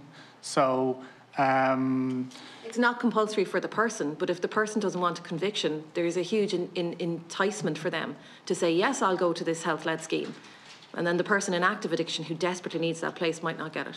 Well, do you take my point? I do take the point. In relation to the programmes that they're going to have access to, I think Eamon or Martina might be able to talk about that a bit better, but there's different programmes for different levels. Obviously for people in active addiction, it's very different from people who are more casually using drugs. So they'll be directed towards whatever the appropriate... So I suppose, but for you as representing the Department of Justice, there's no discretion from your side. I know there's discretion from the person's side, the individual side, but is there discretion from your side? Well, from the Gardaí have operational discretion in relation to individual cases and how best to approach them. So that will be maintained under the scheme. In many instances, guards do not prosecute people for possession of small amounts of drugs. I'm going to have to move on. Thanks, Chair. Way over. Deputy Shanahan. Thanks, Chair. Good morning to the guests. Appreciate your attendance here.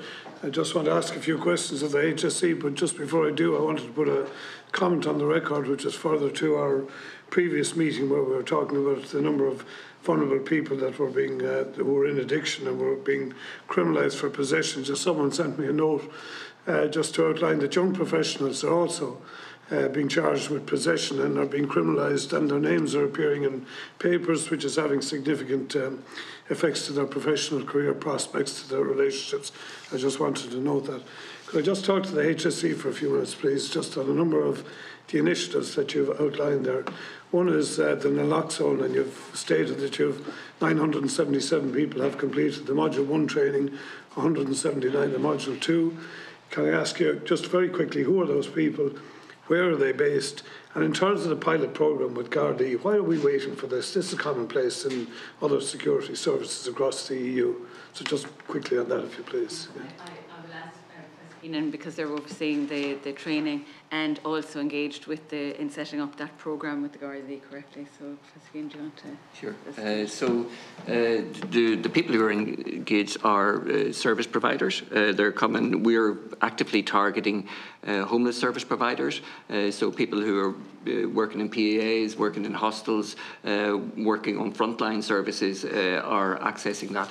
We're also having there's one thing that we are doing in relation to naloxone is we're training peers around how to identify an overdose and carry. So we're by at this stage now we have 128 peers right across the country trained in the Circle programme. So these are the people who will come across overdoses and see people, and so that's really been a big initiative. It's called the Circle programme, 128 peers. So peers, frontline service providers and people working in hostels, family members also can be trained in provision of naloxone. Because if somebody gets naloxone home and they overdose, they're not going to necessarily give it to themselves, so their family members need to be trained. It's pretty reasonably, I understand it's not that difficult to administer. Can I ask you just in terms of the Garda, why are we waiting to roll out a programme of this for Guards? We, as my understanding, I can't speak necessarily for the Guards, but I do know that we have had engagement with them. They are supportive of the idea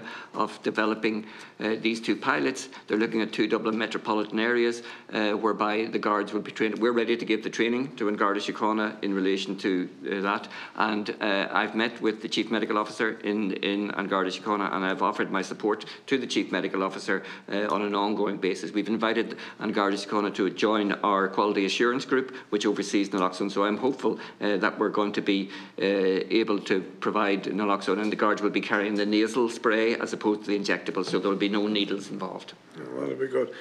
Just in terms of then the medically supervised injection facilities, and we're talking about Merchants Quay, and this has been spoken about for a number of years now.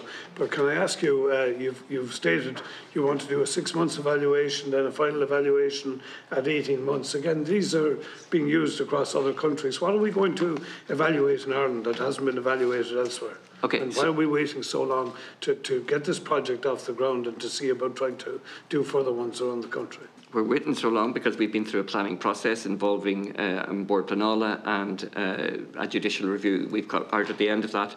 We're now implementing, and over the course of that 5 years, the cost of construction had increased, so we had to get additional funding. In relation to the supervised injecting facility, we're very clear that evaluations across Europe and North America have identified that there's been a reduction in drug-related litter, there's been an increase in access to services, and there's been a reduction in overdoses. So we very clearly see these as having an evidence base. What we have to do now is we've been granted planning permission for 18 months from the opening of the facility. We've planned an evaluation at 6 months, so we can put the results of that evaluation into the planning process to say so that it can continue at the end of 18 months. We don't want to have 18 months and then have to stop, but we're going to need something to persuade Dublin City Council and the planning board to continue it. So that's why the evaluation at 6 months will feed into that. And we also have committed with the Children's Ombudsman to do an evaluation of the impact it would have on children in the local school. Thanks, Professor. Can I just go on then to your Safe Nightlife programme? And you're talking about having a presence at festivals, and I know the Department of Justice has been involved here in terms of the Garda, and I think that's helpful. But could I just ask, what are you doing on the ground in terms of trying to educate those kids that are coming into you, having taken pop pills at festivals and all that, trying to basically, hopefully, you know, they get fixed up quickly, or they may get sick and they get a bad experience, and that might be the best thing under supervision. Hopefully we might put it off, but for the future, you know, trying to tell them, is there a danger that by having this, you know, apparent at festivals that we're kind of almost giving credence to, you know, kind of informal drug use at music festivals is something that's part of life? Yeah, well, look, I suppose this is a pragmatic approach, and the reality is that people at some of these events do use drugs, whether we like to admit to it or not. So, as well as the back-of-house testing at these festivals, we will have volunteers who are out and about, going around the campsites, going around, talking to attendees. And I suppose that, in conjunction with us being able to identify harmful substances and put out risk communications, is getting the message across. So, for the people who are attending these events, we were working with the festival promoters. They'll be giving information prior to attending the event around harm reduction, around the risks associated with drugs, so that everybody there will, and the festival promoters and safety promoters have bought into this, so that they'll be able to get access to that information. We'll have volunteers on site to be able to talk to them about the harms and risks, and if they're having any difficulties, and we have sort of pragmatic advice to them, like, you know, don't go away into a corner and use alone.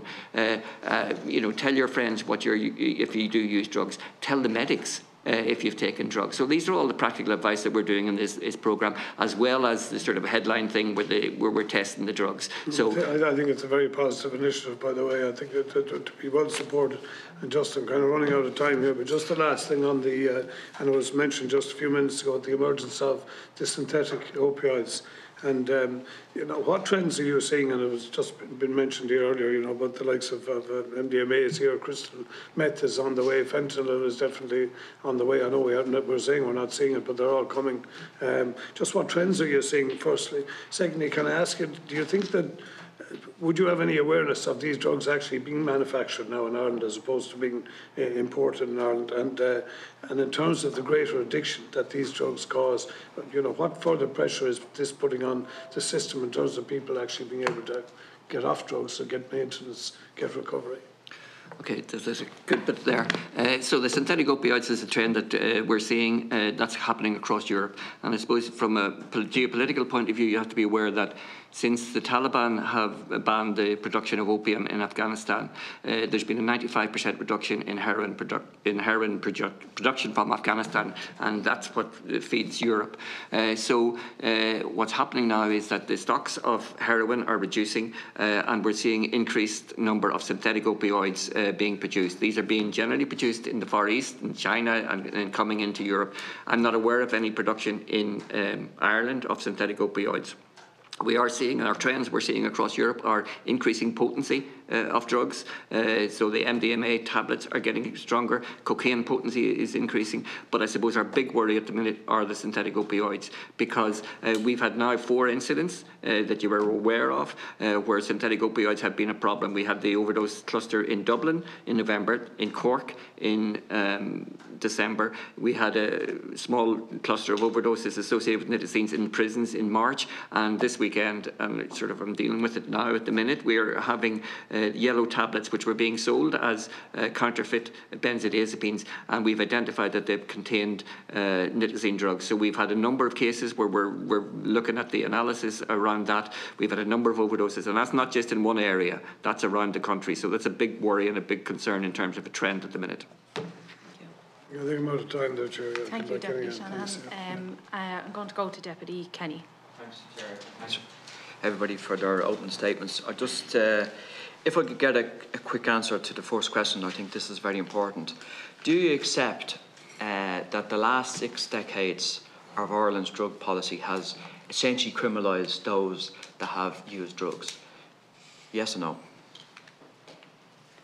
So I suppose I can only speak to the current strategy, and like, it is very much based on strong evidence about the value of a health-led approach. So our policy since 2017 is very much in that space, and I suppose any of our policies across the broader health landscape are always built on what's learned from. But essentially, the policies since the Misuse of Drugs Act has criminalised people for using drugs. Essentially, that's the policy of the state.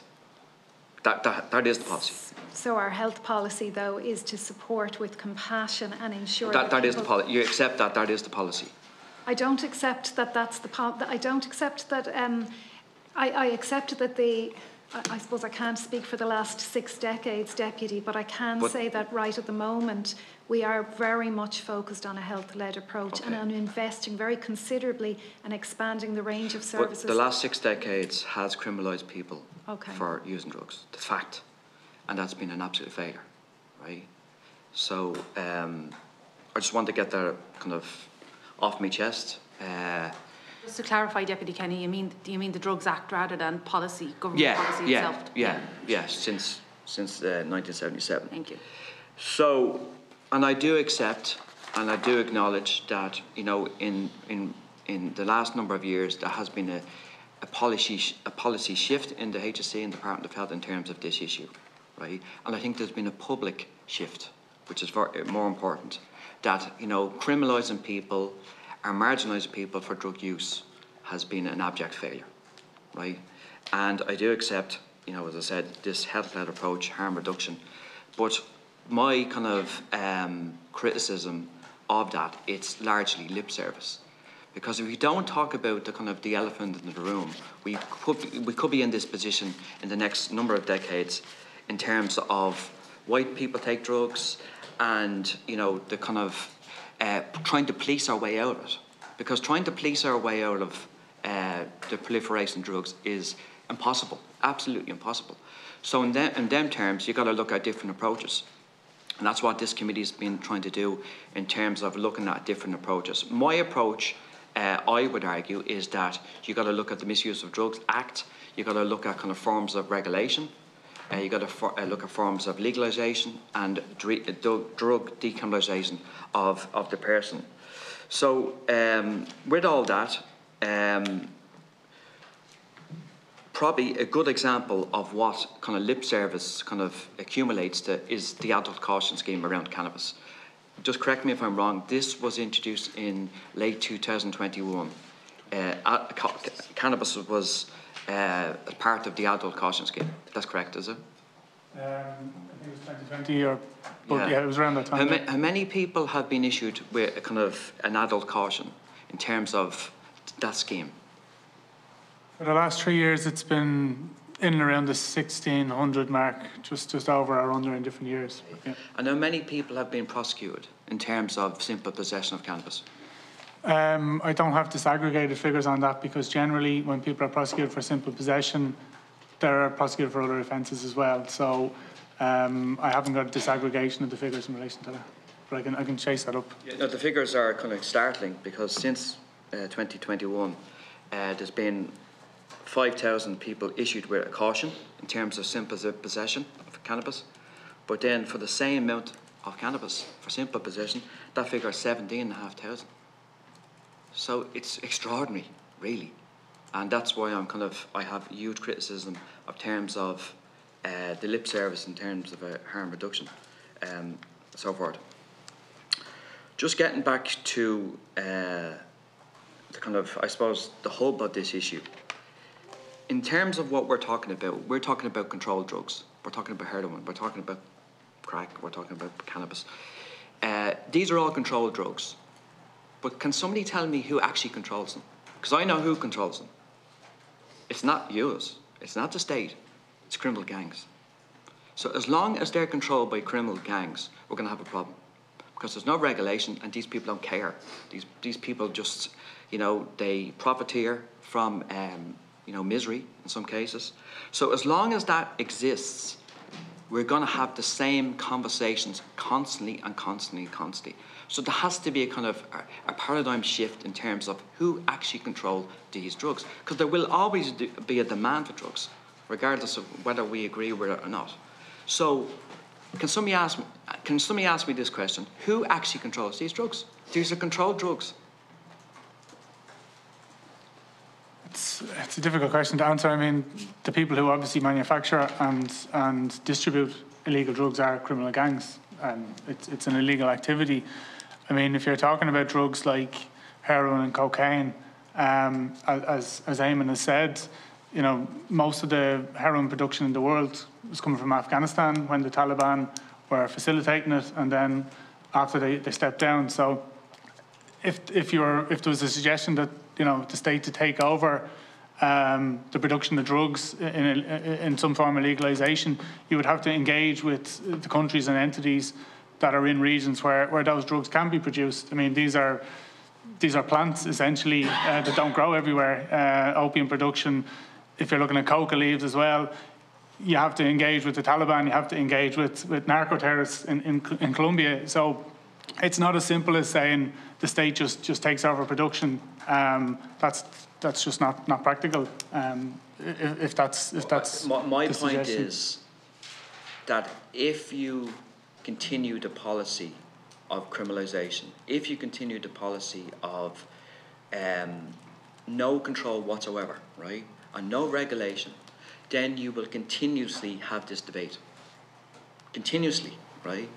So I would argue a better approach, and I think the majority of people actually would agree in terms of decriminalisation of the drug, the drug user, right? I think that's a shift in public opinion.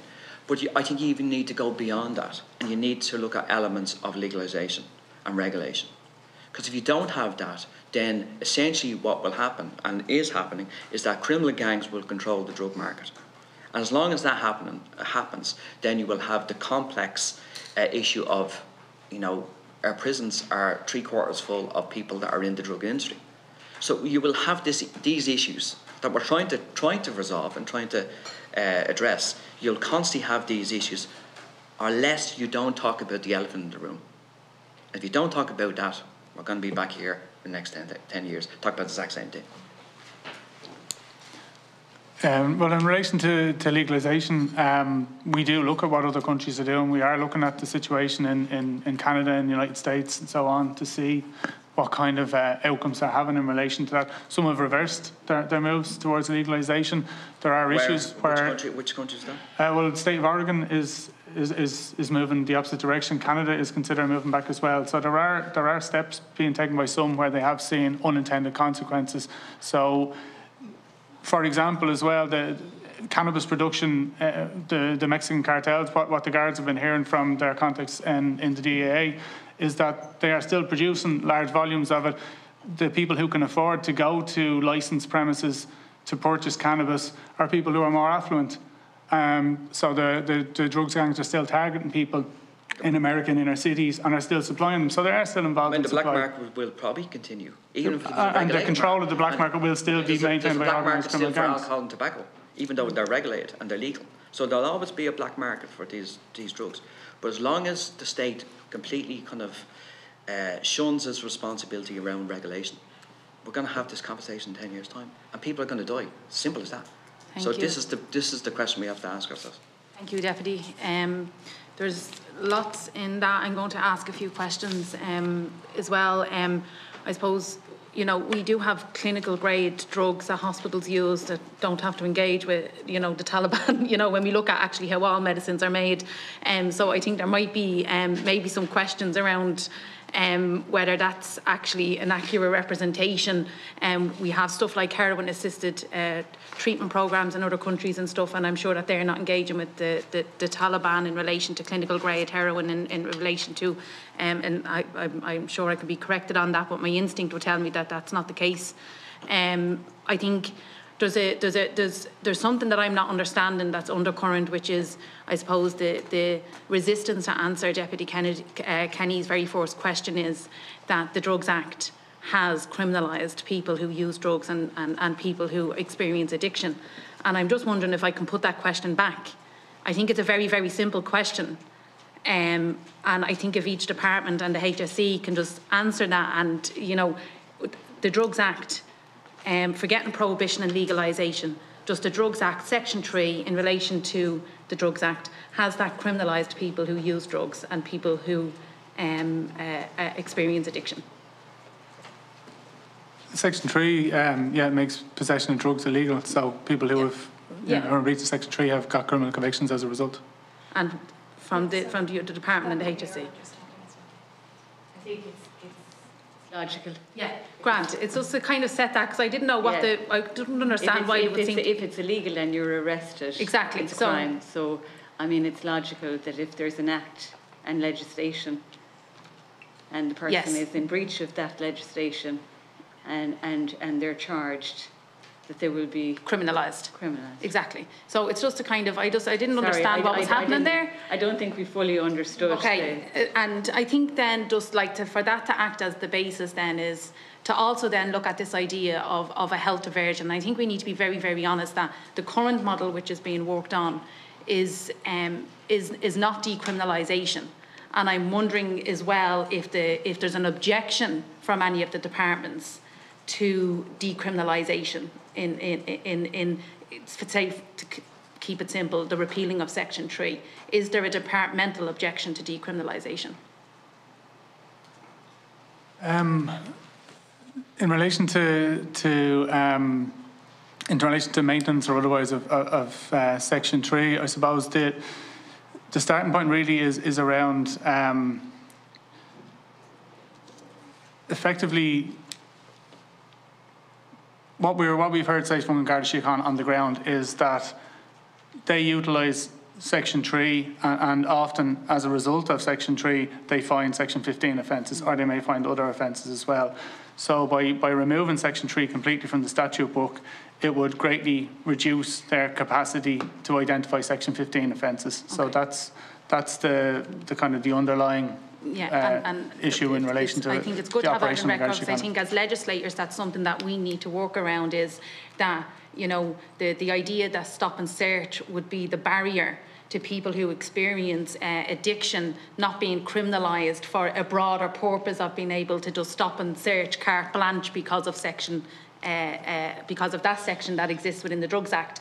Is, I suppose, using people who are in addiction and people who use drugs as a way to find other crime. And I think that from that basis that's wrong in and of itself. Obviously, just the legal questions about how you still ensure that the guards are empowered to pursue any other crime that they see fit, but that also decriminalisation shouldn't be kind of put in the bin because of those other questions.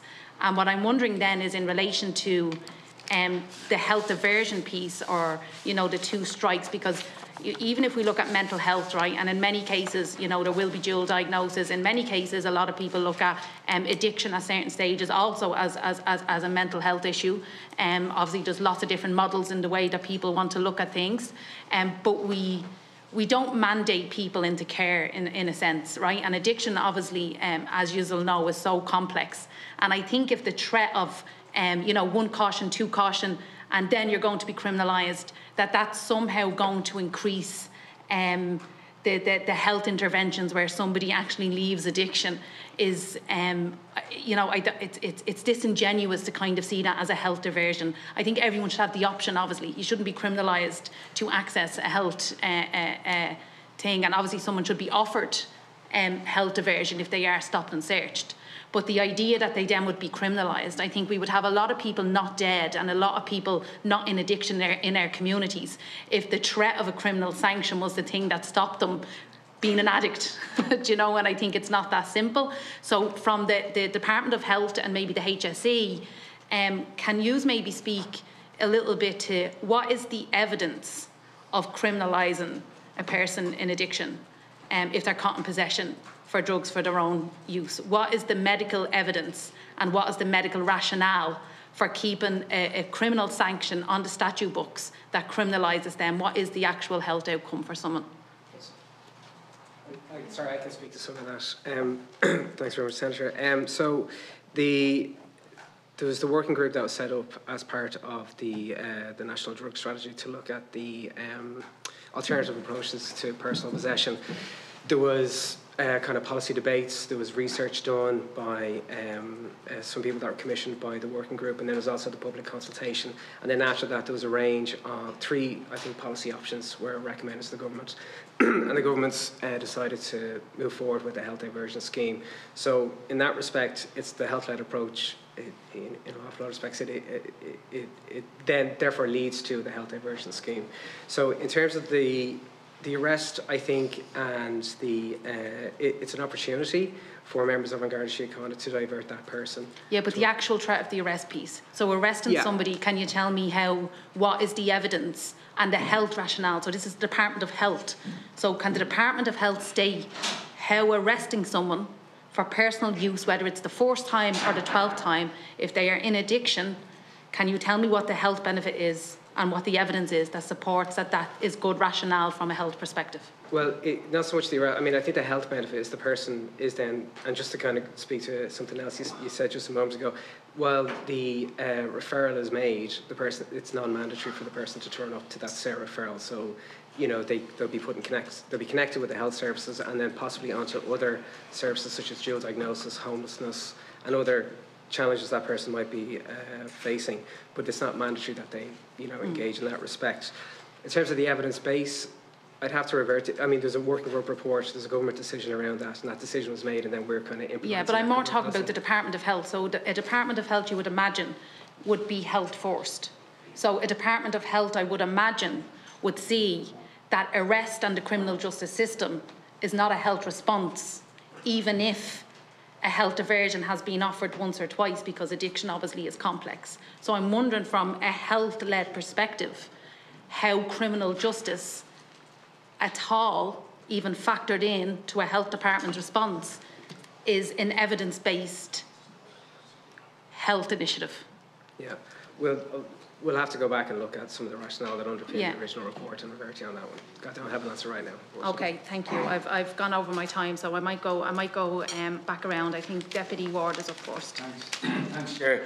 4 minutes. Oh, 4 minutes. Yeah. I'll just keep it to the Department of Justice on this one. So I've zero interest myself in criminalising people who are in addiction for simple possession, but I do have an interest in tackling those in organised crime who are making money and making vast amounts of money on other people's misery. Like young people, especially in disadvantaged areas in my area, they're attracted by the lifestyle, by the flash runners, the fancy cars, the few bobs in their pocket, and they see it, whether they know they see it or not, as a way of escaping out of poverty. CAB was set up to tackle high-level organised crime and to take their assets, and it's a really welcome tool of the state. But there's a cohort of drug dealers that are underneath that their lifestyles do not match their means. And you just have to go on social media and you'll see it. They're out eating in fancy restaurants, they're going constantly to football matches, they're probably over at the Euros at the moment. They don't have the assets, but they have the lifestyle that doesn't match their means. Last week at when the Citizens Assembly were in here, they mentioned a community kind of local level CAB.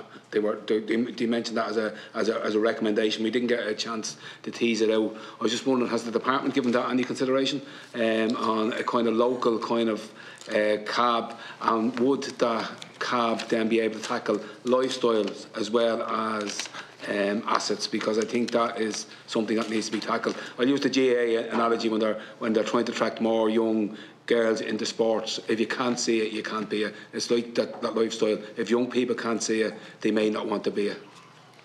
Absolutely, yeah.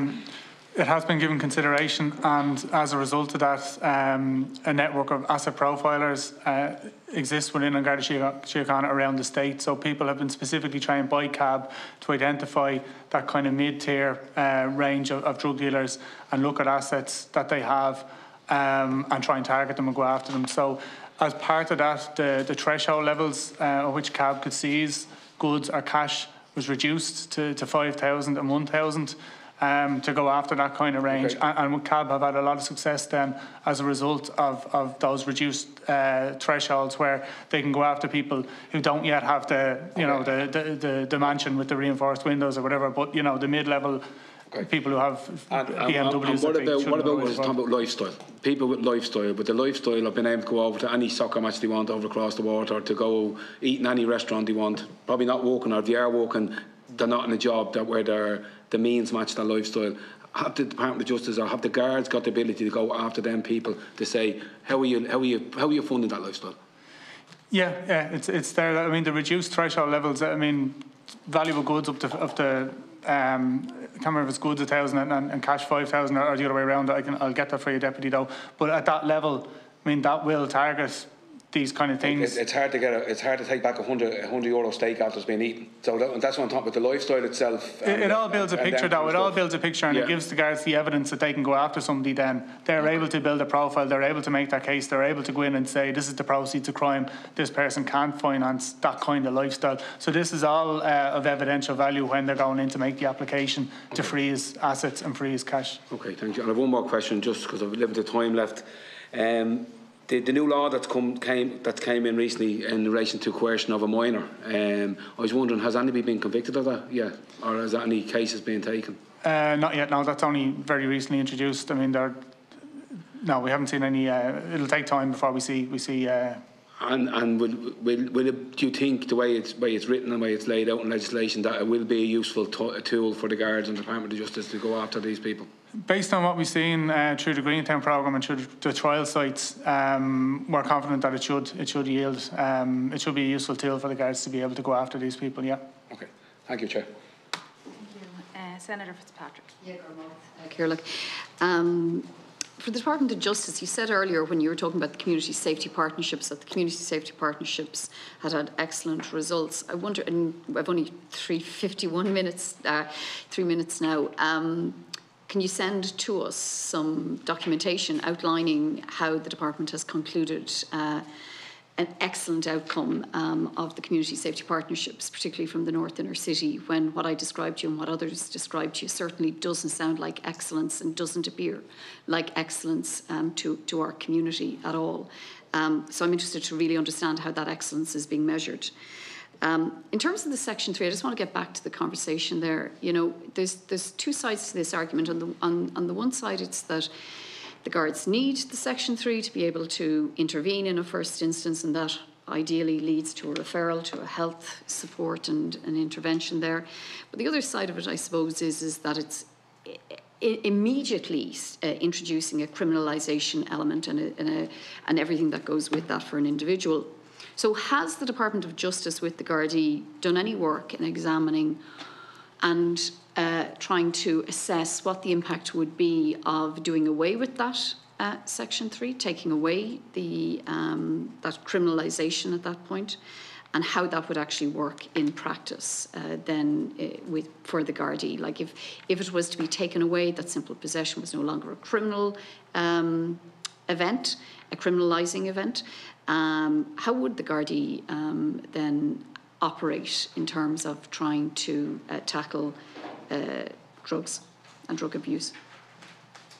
In relation to the first comment on the local community safety partnerships, we had them evaluated all through the process. So the initial baseline evaluation report was published, the interim evaluation report was also published, and the final evaluation report has either been published or is about to be published in the next couple of weeks. So there are documents out there which evaluate the programme, and I can send in to the committee, if required, specific examples in relation to any of the partnerships and some of the activities that they've done.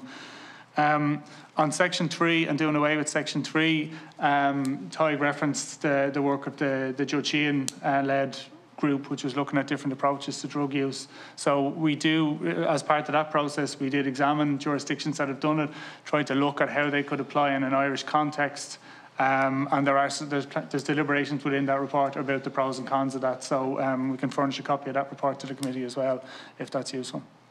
Thank you. Yeah, just in response to your query, I just wanted to point out that access to drug services aren't only through the route of being referred by An Garda Síochána. We have open access, self-referral, and there are many channels whereby people access services, whether it's through going online on the drugs.ie, whether it's access through the HSE website, or through engagement with healthcare professionals, or even family and loved ones. So the publication of that map of services is targeted particularly for people to find that just on their phone. It could be a family member who's worried about somebody within their family with problematic drug use or alcohol use. It could be their GP. It could be somebody within the health service itself. So just to make sure people understand that there isn't only one channel. In fact, that would be a very minor channel of access, and we would encourage anybody who is concerned about problematic drug use to avail of those resources, because they are available across the community. Thank you. Thank you. No, that's it. Okay. Grant, so I'm going to move on to Deputy Gold. Margaret. I suppose for the Department of Health, last week the Citizens Assembly were in, and one of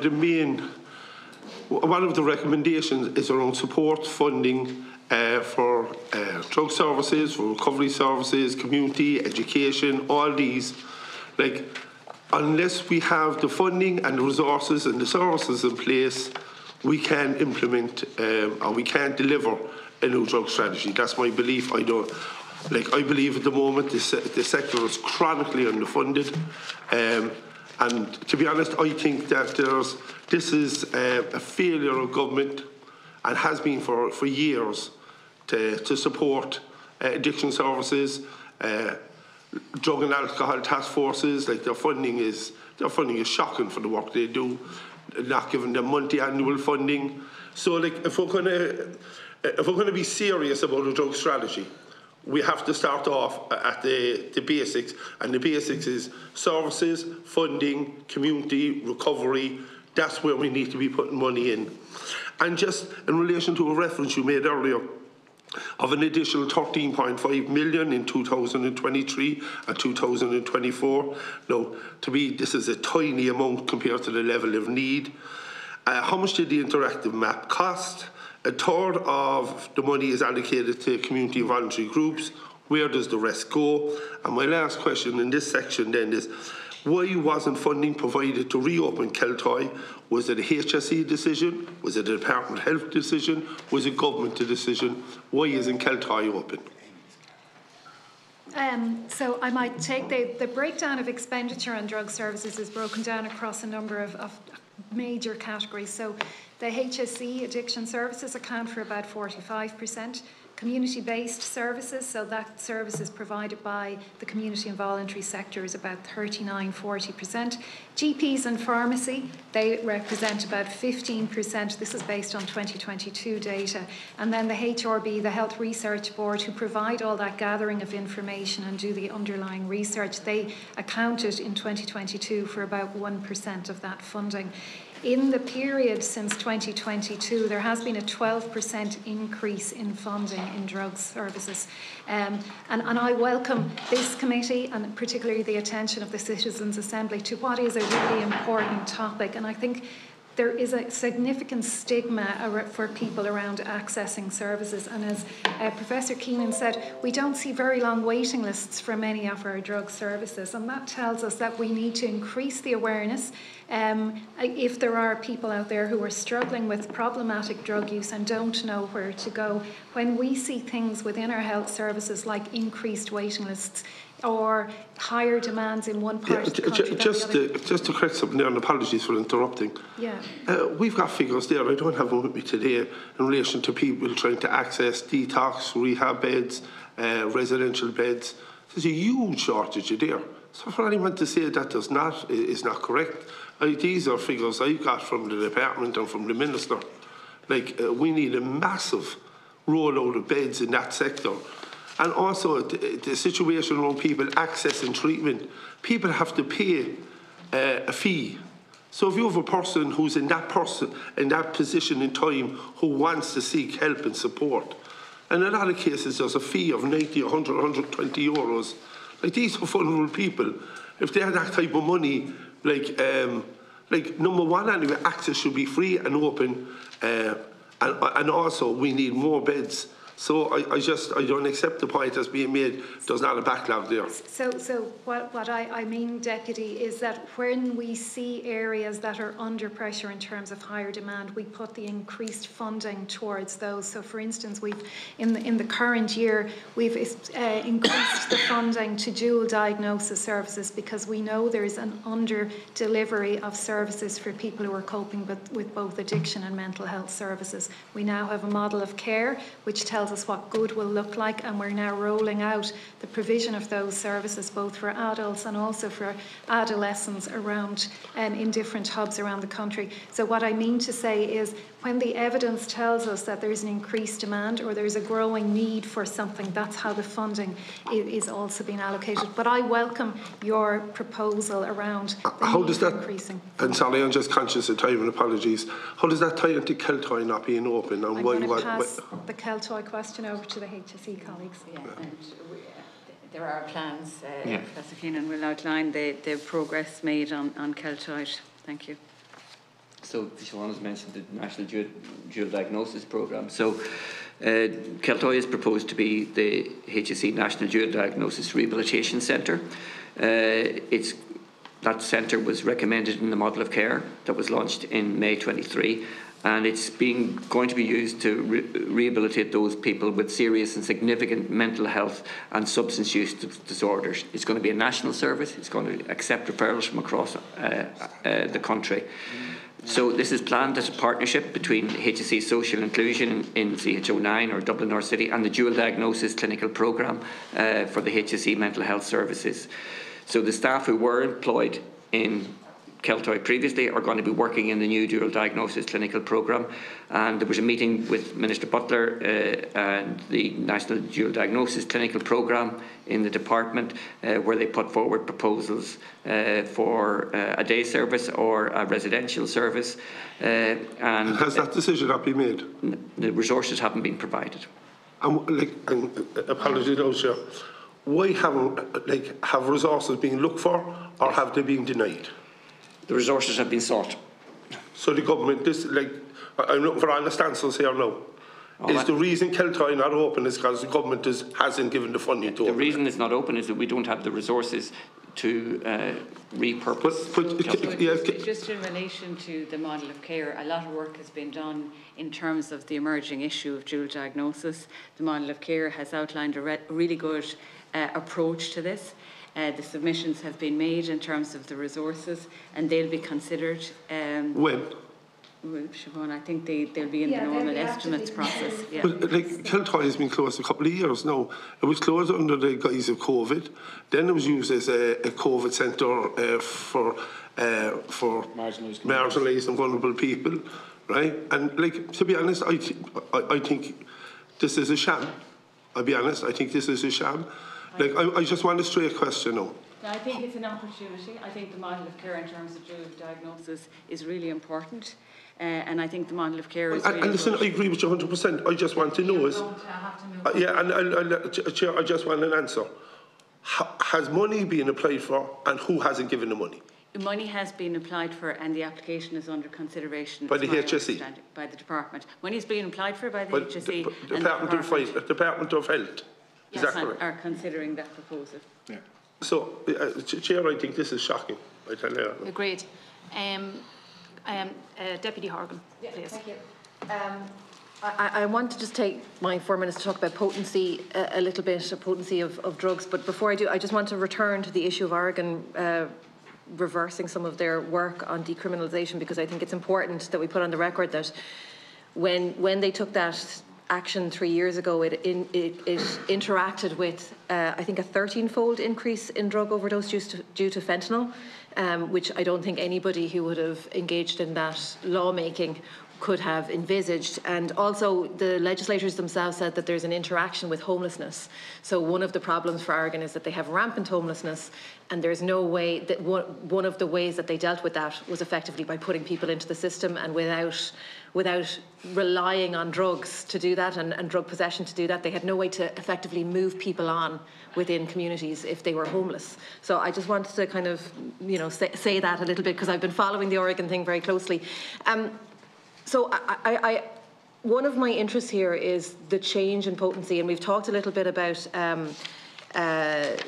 the change, I suppose, in the type of drugs that we're seeing and in synthetic drugs. But also, in the last few decades, we've seen an increase in potency in drugs that we are more familiar with, like cannabis, for example, and I believe, 7 to 8 times more potent. And that's before we start looking at the addition of more psychoactive substances. I think it's called polysubstance use, where you're kind of adding bits together. So I know the HSE is doing work on monitoring potency amongst all sorts of substances, but I'm just wondering, from a justice-led approach, when you're, let's say, stopping and searching for standard possession, what's the approach from yourselves? Can you just walk me through what the approach is to understanding and documenting the potency of particular substances?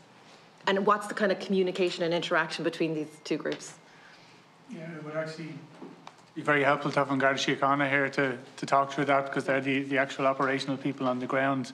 Essentially, if Garda Síochána sees drugs from somebody, it will be sent to Forensic Science Ireland. Forensic Science Ireland will analyse the drug and will report back.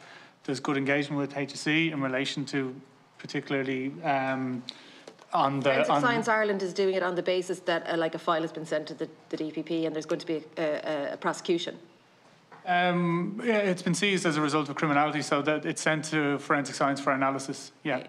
And so can I ask you, in the case of a particular substance, if the potency is considered to be particularly high, as opposed to a less potent version of the same substance, does that impact the conviction? No, the conviction is for... type of substance, not the potency of the substance. Not the potency. Okay. Can I ask then, in the context of a sector that has seen potency exponentially increase and all of the problematic impacts that would have on people, can I ask all three groups maybe, do you think that the current legislation is suitable to deal with that issue? The current legislative approach, does it address potency? I think the answer from you, Mr. Ryan, is it doesn't at all. From our point of view, it doesn't. From a justice-led approach, it doesn't matter to justice if it was 1978 and you had a joint and it was one level, and if you get arrested in 2008 and it's 8 times more potent, it makes no difference to justice. No, the substance is illegal, so the possession of the substance is illegal. But the impact on the person is completely different. You take that point? Yeah, absolutely, yeah. So from the Department of Health's perspective, I think what we have seen is when there have been new drugs have come on the market or impacted on people, say like crack cocaine, we have an obligation then to respond and adapt and ensure we are providing and working with the HSE to help. What you mean by that is if there's a new drug, you put it onto the list of controlled substances and it's now something that would be recognised. I suppose what I'm asking is if there's an existing drug where the nature of that drug is changing out of all recognition, how are your current policies addressing that? So the policies haven't adapted to that, but they're more around looking at the impact on the service users and the people, the services that are dealing with people impacted by those drugs. So okay, but how do you look at the impacts without looking at the potency?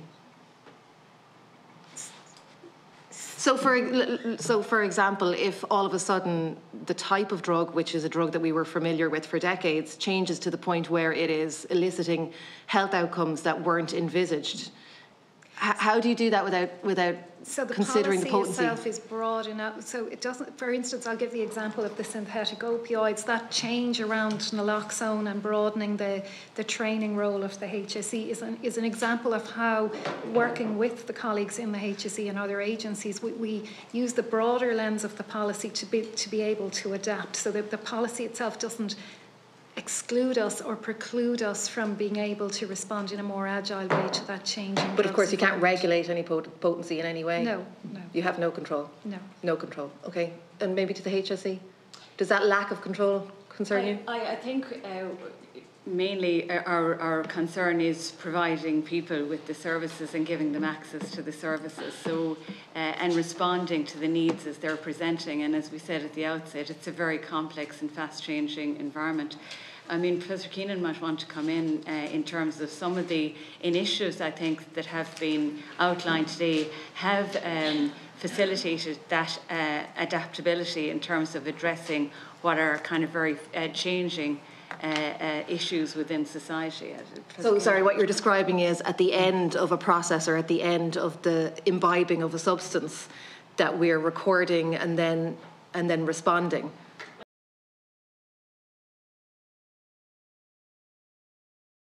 We talked about the upstream factors and having a comprehensive, holistic approach to addressing substance misuse, particularly as it interacts with environments where you have poverty, poor education, and environmental factors.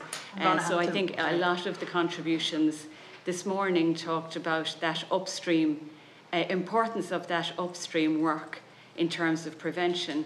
And indeed, even at the recovery point, Professor Keenan made the point that it's really important that there are options available for people during the recovery in terms of education, employment, support for families. Okay. So I think that's really where we're coming at. I'm going to have to move on, Deputy Shannon. I know Mr. Keenan is looking to come in. I just want to check if you're okay for him to respond. Is that okay? So, yeah, just in relation to the potency issue, yes, that is a factor for the HSE, because with the higher potency substances, we get more referrals. So if you look at what's happening for our service, for those under the age of 25, the substance that is causing the most referrals is cannabis.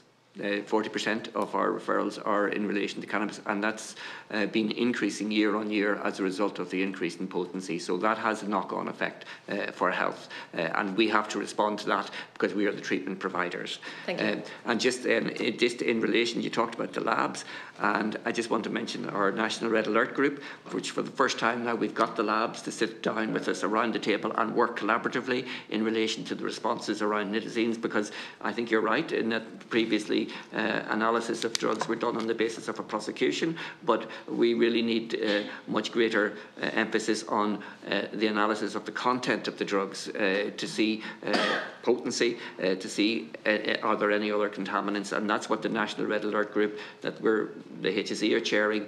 We have the laboratories, we have in Garda Síochána, we have the HSE Emergency Management, we have the ambulance service, and we have the emergency department sitting around the table looking at these emerging trends, because you're right, all of these new substances are creating lots of difficulties and we need to know what they are. Okay, thank you. That's Thank you, Deputy Shanahan. Thanks, Chair. Could I just go to Ben in the Department of Justice, please? Just in relation to the programme that Senator Fitzpatrick had discussed, this inner city programme. Yeah, we'd be interested to get the information that she requested when you can, and just to provide exactly what's happening there, as you said, the excellent outcomes that you're seeing there. Just in terms of the community safety partnerships, I have some knowledge of this, and actual a past Secretary of the Department of Justice, Sean Aylward, led out in Waterford on this, but I noted your comment where you said that you were hopefully looking for a local leadership programme and for people to kind of step forward, and I've just put to you, that's not very easy to do in terms of community involvement, particularly where there's rife drug dealing going on. I think you know there's very significant personal safety issues there for anybody, particularly just a member of the public trying to combat any of that. So I'm not quite sure what that is going to look like, but I wait to see. But could I ask you just in terms of the department's opinion in terms of trying to deal with the whole issue of drug supply into the country? And others have spoken here about the difficulty of trying to tackle organised crime. But obviously the supply is interdependent on the price, and we've seen it in past years when the price of drugs have risen. It has had an effect on consumption.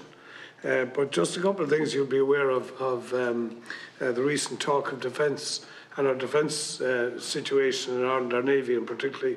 We have no ability to interdict drugs coming into being landed in the south coast of Ireland. We've seen that a number of times. Just wondering what the Department of Justice thinks about that in terms of our defence budget, because we haven't really done anything. We've had 3 ships tied up in Cork Harbour there for past months, unable to go out to sea because of a lack of recruitment, a lack of workers. The other thing I would say to the same is true in terms of Garda Síochána and the recruitment programme. And again, we're hearing about the churn of new Gardaí who are, passing out and not staying in position because of that. So again, where is the Department of Justice speaking to government on this? And can I ask you all about cab activity? And I think we'd all remember Faulkner Murphy and Barry Galvin at the time when cab was set up and the stellar victories that they had against organised crime. But it appears to me that the situation has now changed. Organised crime is much more organised, unfortunately. There's very effective telecommunications and IT systems now at play, and we even see, a long-running saga here of a crime family overseas who cannot seem to be apprehended or brought to justice for their involvement in drug dealing. So I think the department has a very important role to play here. I don't think it, I know it. And obviously your statute is that as well. But could I ask you just to maybe speak to a few of those, please?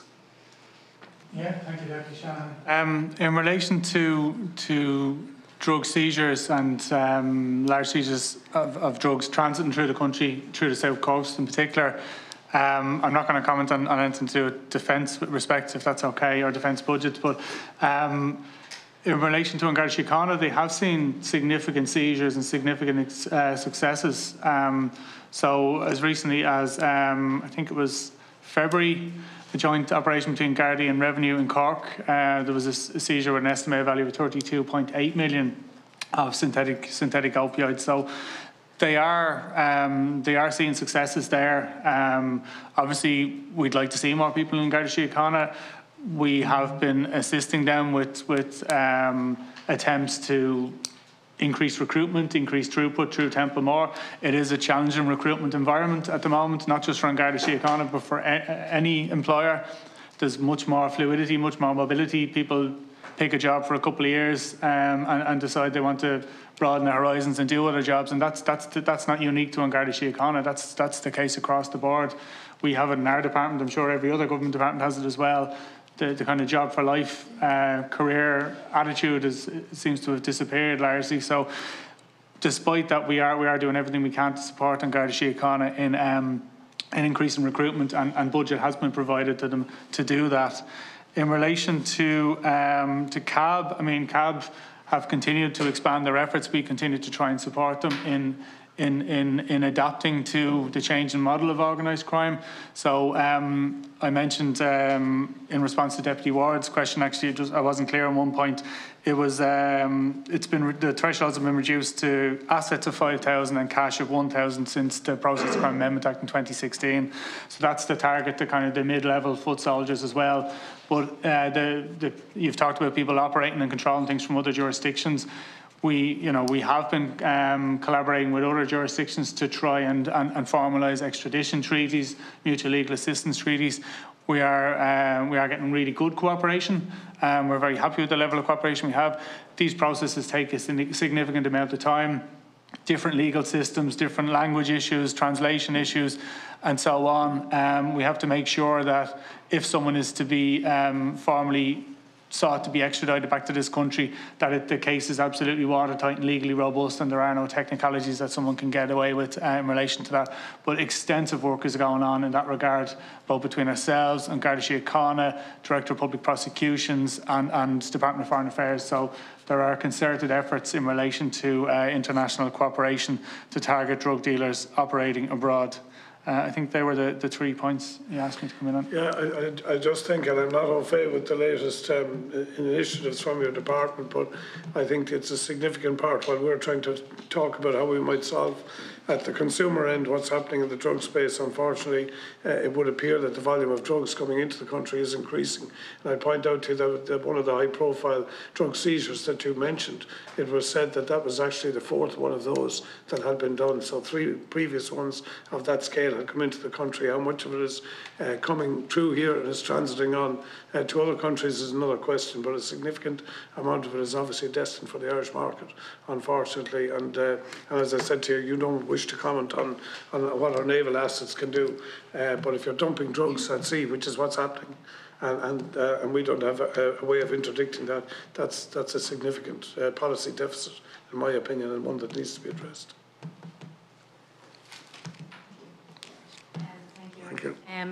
I think there's some good research from, I think it was I'll have to find it, but it's on drug markets and how they're no matter how many interventions or seizures that happen, that it's such an intelligent market that it doesn't actually, you never interrupt the market. Do you know what I mean? It's so big, and I think sometimes what we see from my perspective, what we see is, wins when a seizure happens is that actually it corrects itself so quickly that it's not really felt on the ground, or it doesn't remove substance, or at least it does for a little while. Obviously sometimes there has been scarcity of certain types of drugs, but it's an intelligent market, and there is, I think it's John Collins has done research and stuff on it. It might be just something beneficial for the committee to read. I just had 2 questions. For 2 questions for Mr. Ryan and 2 for maybe Mr. Keenan, and then we're going to go into a final round just of brief comments because we do have till 12:30, but I may need to leave within that, and Deputy Ward is going to just take the chair from me for the last 10 minutes. So two of the questions I have come up from just 2 comments from earlier. When we talk about the statistics, I suppose, that Deputy Kenny gave in relation to possession still being at such a high number, right? But then I think also Assistant Commissioner Kelly was noted last week, and you've just kind of said the same thing there, is, but they were also being prosecuted for other stuff. I think that's a bit confusing, because does that mean people who are being prosecuted for other stuff are not entitled to the adult caution scheme, or not entitled to? So if they've other charges, well, then they would be up for the other charges. Why are they up for the cannabis? Do you know what I mean? Like, why are they not being uncoupled? So then it's saying that if you are being prosecuted for any other thing, you're not actually entitled to the adult caution. Is that correct?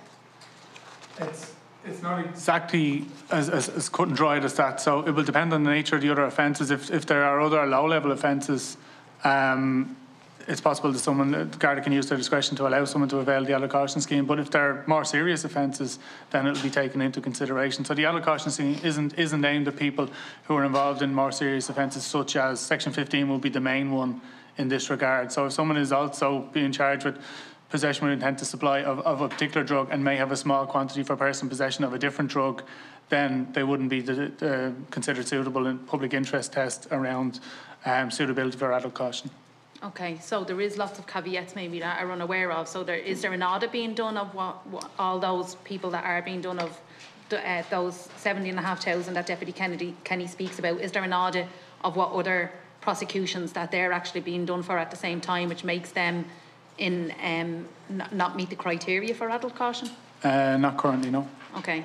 The second question is in relation to the grooming piece, and I suppose I've always very personally had an issue with this, because for me, poverty and the environment is the grooming is where the grooming happens, but yet we seem to want to kind of target particular groups and say, no, you're responsible for the grooming of this age group or that age group. And I'm wondering then, within the policy or within the legislation, is there the possibility that an 18-year-old can be charged with the grooming of a 15-year-old? It is possible. So what we've done is that where the other person is a minor themselves, because we are aware of instances where 16, 17-year-olds have been conditioned themselves and then are grooming other younger kids, that the legislation won't apply to them. So where a minor is grooming another, but an 18-year-old or upwards, it is possible. I would see that as extremely problematic, I suppose, when you look at the nature of some communities, their access to youth work, how we even, on a youth work perspective, we see young people as up to the age of 23. You know, you don't just go from being a child to an adult, and, you know, so the actual sequence of grooming is a little bit complex in the sense that you have just a lot of people who live in the same community who are being given the same access to the same, I suppose, illegitimate resource of making money. So I think I've viewed questions around that. I think then just in relation to maybe Professor Keenan or anyone really in the HSE in relation to the naloxone, and we've talked a lot about training. I'm not sure if it was mentioned around where we're at in relation to over-the-counter naloxone. And what decision needs to be made for that to, because I know training might be important, but if we do obviously have the nasal nasal naloxone, it is much easier to use. So where are we at with access to naloxone over the counter? The department? So it is, I'm not a clinical person, but naloxone is only permitted in to those who are for whom it is prescribed, and then but it's a controlled. No, I know, but the department, I know. I had a commencement matter recently where it was said that the department was moving to over-the-counter access.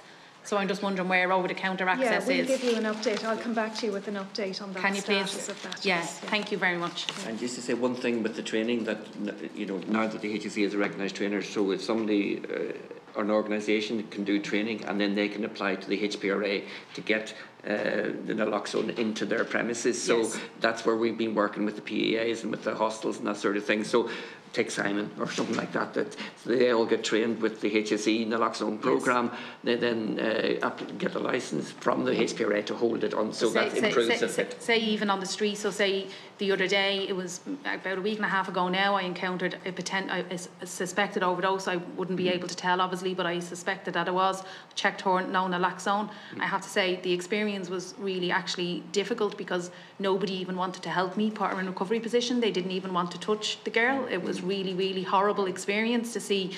I'm used to overdoses. I've dealt with them many, many times. I was definitely not used to the on-street experience. One older lady actually came to help me try and keep her up straight, while I negotiated with the shop to ring an ambulance, like it was a negotiation that she should have an ambulance arrive.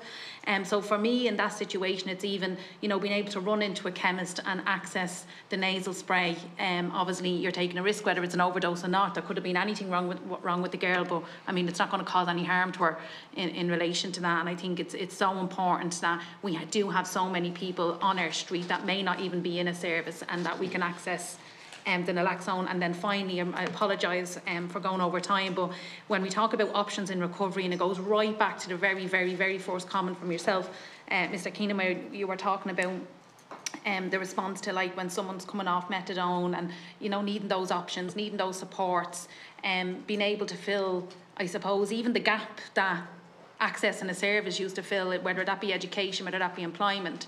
And I'm just wondering then, when we look at options, is it then also noted and acknowledged that those options are massively decreased with a criminal conviction for possession of drugs, which cannot come off your convictions for your vetting forms? So they'll stay in your vetting form in line with murder, sexual offences and gun crimes. They'll remain there. So somebody that is looking to access a particular source of education or particular employment is actually excluded from full recovery in that regard in relation to criminal conviction, in many cases. Obviously not all. So when we talk about options, do we need to acknowledge that a criminal conviction and the current legislation reduces the options in recovery? A criminal conviction can have an impact on people's employment, travel, and yes. Yeah. Okay, thank you. That's it. I might just maybe like I suppose a 2-3 minute round if we can keep it, especially you, Mr. Gould, if you can keep it to 2 or 3, but we'll go to we go over, we haven't been over one yet here, so we'll do this time. I have a comment and probably a question as well. So just on just Department of Health, I went on the interactive map of addiction service myself this morning before I came in. Now, I did find it a little bit clunky. I'm sure that it's probably still a work in progress, and I'm not the best when it comes to IT and anyway. So, but I did say there was a duplicity of services on some of them things. So that's just for your attention. But I had a particular look at residential services, and to my surprise, when I looked at the residential services, Keltoy was listed as a residential service on the map. And as we know, Deputy Gold just mentioned as well, it hasn't been opened in, I think it's 4 years now. We've had debates with Minister Fionn, with Minister Hildegard Norton, the Minister for Health, and they all gave commitments that they were going to open it back up. So just listen to what the interaction between the HSE and Deputy Gould there. The book seems to be stopping with the Department of Health for the reason why it's not back open. Can you comment on that, if that's the reason?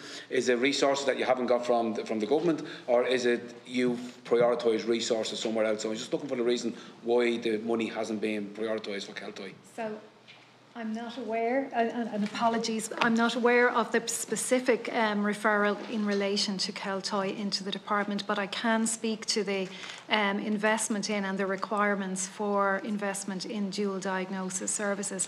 And part of the Sláinte Care theme is to ensure that services are delivered at community level, supporting people who live in their own homes, and ensuring they have access, and then stepped up and all the way through I've limited time, so just on that as well. Before it was a dual diagnosis service, it was open for other people as well. So, for example, if you were doing a methadone detox in Cundara and Cherry Orchard, there was a door-to-door service where you went to a detox in Cundara and you started your rehabilitation journey in Keltoy.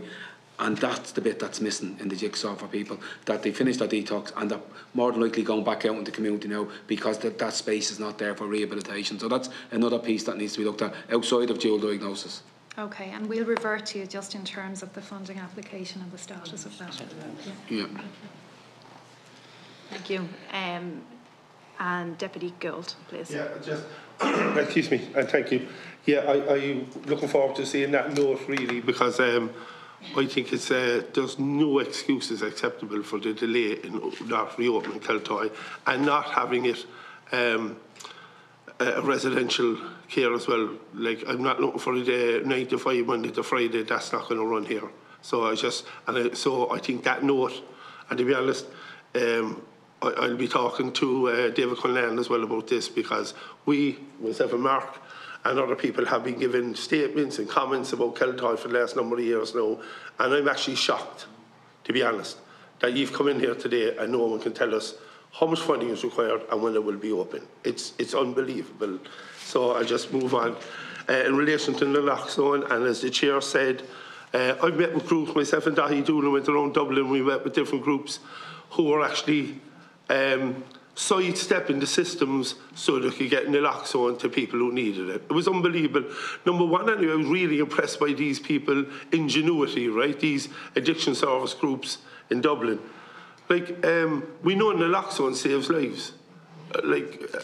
What's the issue here? Like, we need to get this out to a broad people, family members, communities where people are at high risk. So I'd agree with the chair.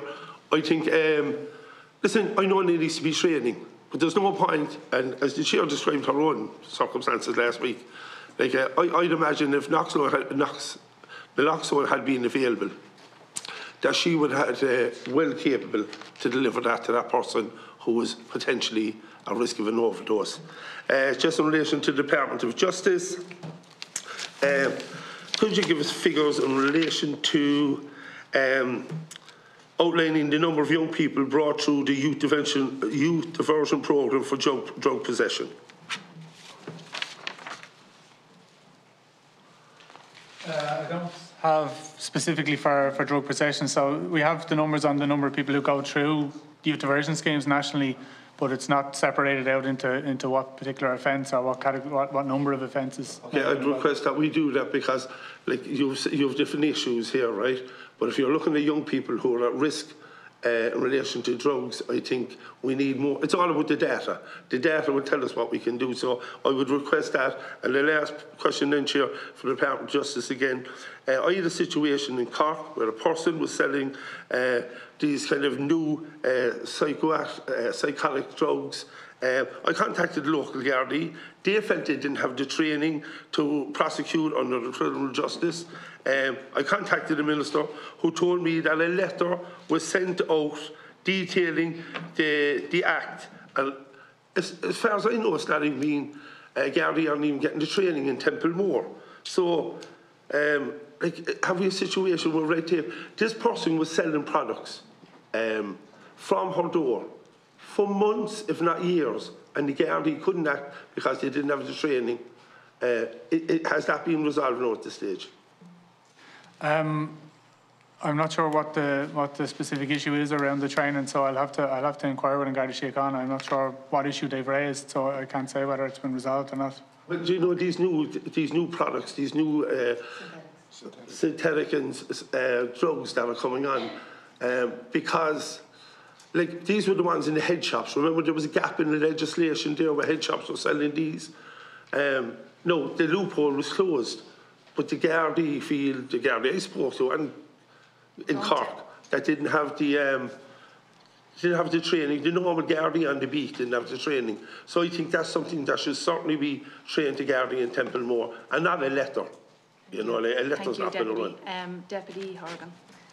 Yeah, just very quickly, I want to turn to the issue of, I suppose, supports for people recovering for addiction. So this is mostly to the HSE and the Department of Health, because obviously I represent Dublin 1 and Dublin 7, and there's a huge amount of addiction supports, you know, while you're in active addiction, I suppose. But then following from that, thankfully we have a housing first strategy. And you're finding people in placements, often in placements in private accommodation, but then sometimes in placements that are effectively being operated by AHBs. And I'm just wondering, A, could you outline, I guess, the framework and the communication between AHBs and yourselves in terms of ensuring that people in housing first are getting support strategies? Like, I know that there's community workers going in and checking on certain people, but I also know that some of those placements are, you know, in some cases chaotic, in some cases, like I have people coming into my constituency clinics saying, you know, that they'll have a placement like that and it will attract, you know, possibly other people who are in addiction, and it becomes problematic for people in housing. So I'm interested in what's the live conversation between AHBs and the Department of Health or the HSE in supporting somebody who's recovering, or even who's in housing first programs but it is in active addiction. So there's that first part. And then the second part is that, not to put too fine a point on it, but some parts of the country, like Dublin 1, have a very, very high provision of those places and are increasingly being put under huge pressure. And I'm wondering, is the Department of Health tracking the management of provision across all of the provision by the DHRE, by various charities, by the HSE directly, so that we have a live action map of there are this many people in Dublin 1, there are this many people in Dublin 7, there are this many people in Kerry, there are this many people in Limerick, because I very much believe that some communities are bearing more of the burden than other communities. So those two aspects. I might go to Joe, who from our National Social Inclusion Office. Yeah, thanks for the question, Deputy. We work in partnership, as you know, with the Department of Housing, who have given responsibility of oversight to the housing agency.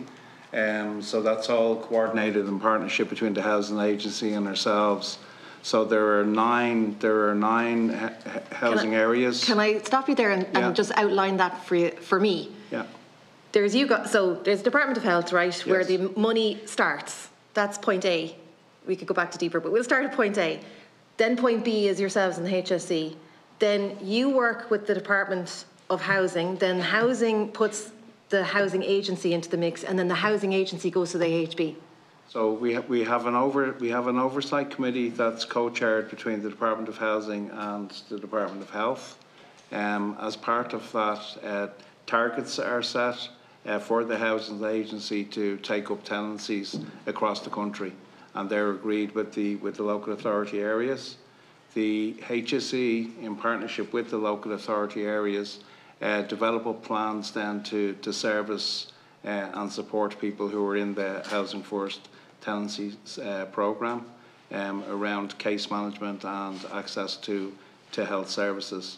So then are you tracking how many placements are in each area and if it's appropriate? We would know through the local authorities where people, it's the local authorities. So you know where they are, but yes, you're not making any judgment call on whether that's an appropriate provision in an area? Well, as I say, the programme itself is very much fluid, and we're working together with them. Yeah. But is my characterisation of the euro that starts with the Department of Health goes through all those stages before it gets to the service user? No, there's funding provided to the HSE to support the Housing First programme. But you guys go through the Department of Housing? And we work with the Department of Housing. And then, sorry, from the Department of Health, are you monitoring how many placements are in each area across every single service provision? So we are part, as Joe would have said there, the Department of Health sits on that oversight committee. We take the actions or have oversight with the HSE in terms of delivery of the target for the particular year, and we've ongoing engagement with our colleagues in the Department of Housing outside of that structure if there are any issues ongoing nationally. But just to say, one of the things about the supports, there's the immediate supports to support a person in the tenancy, but there's also the role of the support around mainstreaming and pathwaying people to the services in their local area. So for each individual, they may. I know I'm way over the time. I know, Chair, but can I just say one thing? Are you saying to me then that you have a sense across all the service providers that, let's take Gardner Street, for example, there's, let's say, 320 of these placements on Gardner Street, and what kind of social impact that's going to have on Gardner Street? Is anyone in the Department of Health doing that? At the moment, it would be within each integrated health care area. The answer is no, is it? So it's not. It's yes and no, can I say. So we work closely with the HSE in terms of how they're delivering on those pieces, on those targets for their particular regions or particular CHOs. But we do have a gap in terms of the data sharing. So you have pointed to an issue, which is we don't have single identifiers for people who in certain areas. So if everybody ends up in Gardner Street that's just we are reliant luck of the draw. On the local community healthcare organisation or local health area. The local community health organisations are telling me they have no control because the money comes and nobody is saying this street is over the top. Thanks, Deputy. There's various different agencies depending on which yeah. So for Dublin, for example, there's one agency currently providing housing first for the Dublin area. So basically that agency would know where all the placements are. And the I might disagree with you there within your narrow definition, but I can tell you that that's not really how it works on the ground. There's multiple agencies who are putting basically transition units in place, and it's all being focused in certain areas. Housing First in Dublin is provided by one agency. Thank you. So we've come to the end of our session. Unfortunately, Deputy Gould, if I open it back up to you, I'll have to open it back up to everyone. I just have one question, Chair, and it's a yes or no answer. Only if your colleagues agree that they're not going to come back in, and if you keep it to one sentence. Yeah. Well, I welcome the news that the supervised injection facility will be open in Q4 2024. My question is: have you considered giving providing safe consumption rooms, and is there any timeline for delivery for Cork and Limerick? Margaret. So part of the purpose of the review is to identify how well it works and who, how it serves those communities. And absolutely, this is a pilot. We know from other jurisdictions that this kind of harm reduction measure is an important tool in the overall toolbox, and that if we're seeing the same needs arising in other parts of the country, yeah, we will absolutely have to actively consider it. Mr. Keenan, very quickly. Yeah, just very quickly. So the legislation only allows for it to be an injecting facility at the minute. Consumption. But just one thing, there's been a lot of talk about naloxone this morning. So I would just like to say that the HSE would be happy to offer all the members of the committee training in naloxone, identification of overdose and using naloxone. It's very appreciated. Fantastic. And I think we'll definitely write to the members of the committee and see how we can organise that. It's very useful. So I think that was an extremely informative morning. I think we got through lots of different issues. So I thank everyone for their patience and for their latitude in terms of time. So I'd like to thank our witnesses for engaging with the committee today. Your contributions and answers have obviously given us a lot to think about. And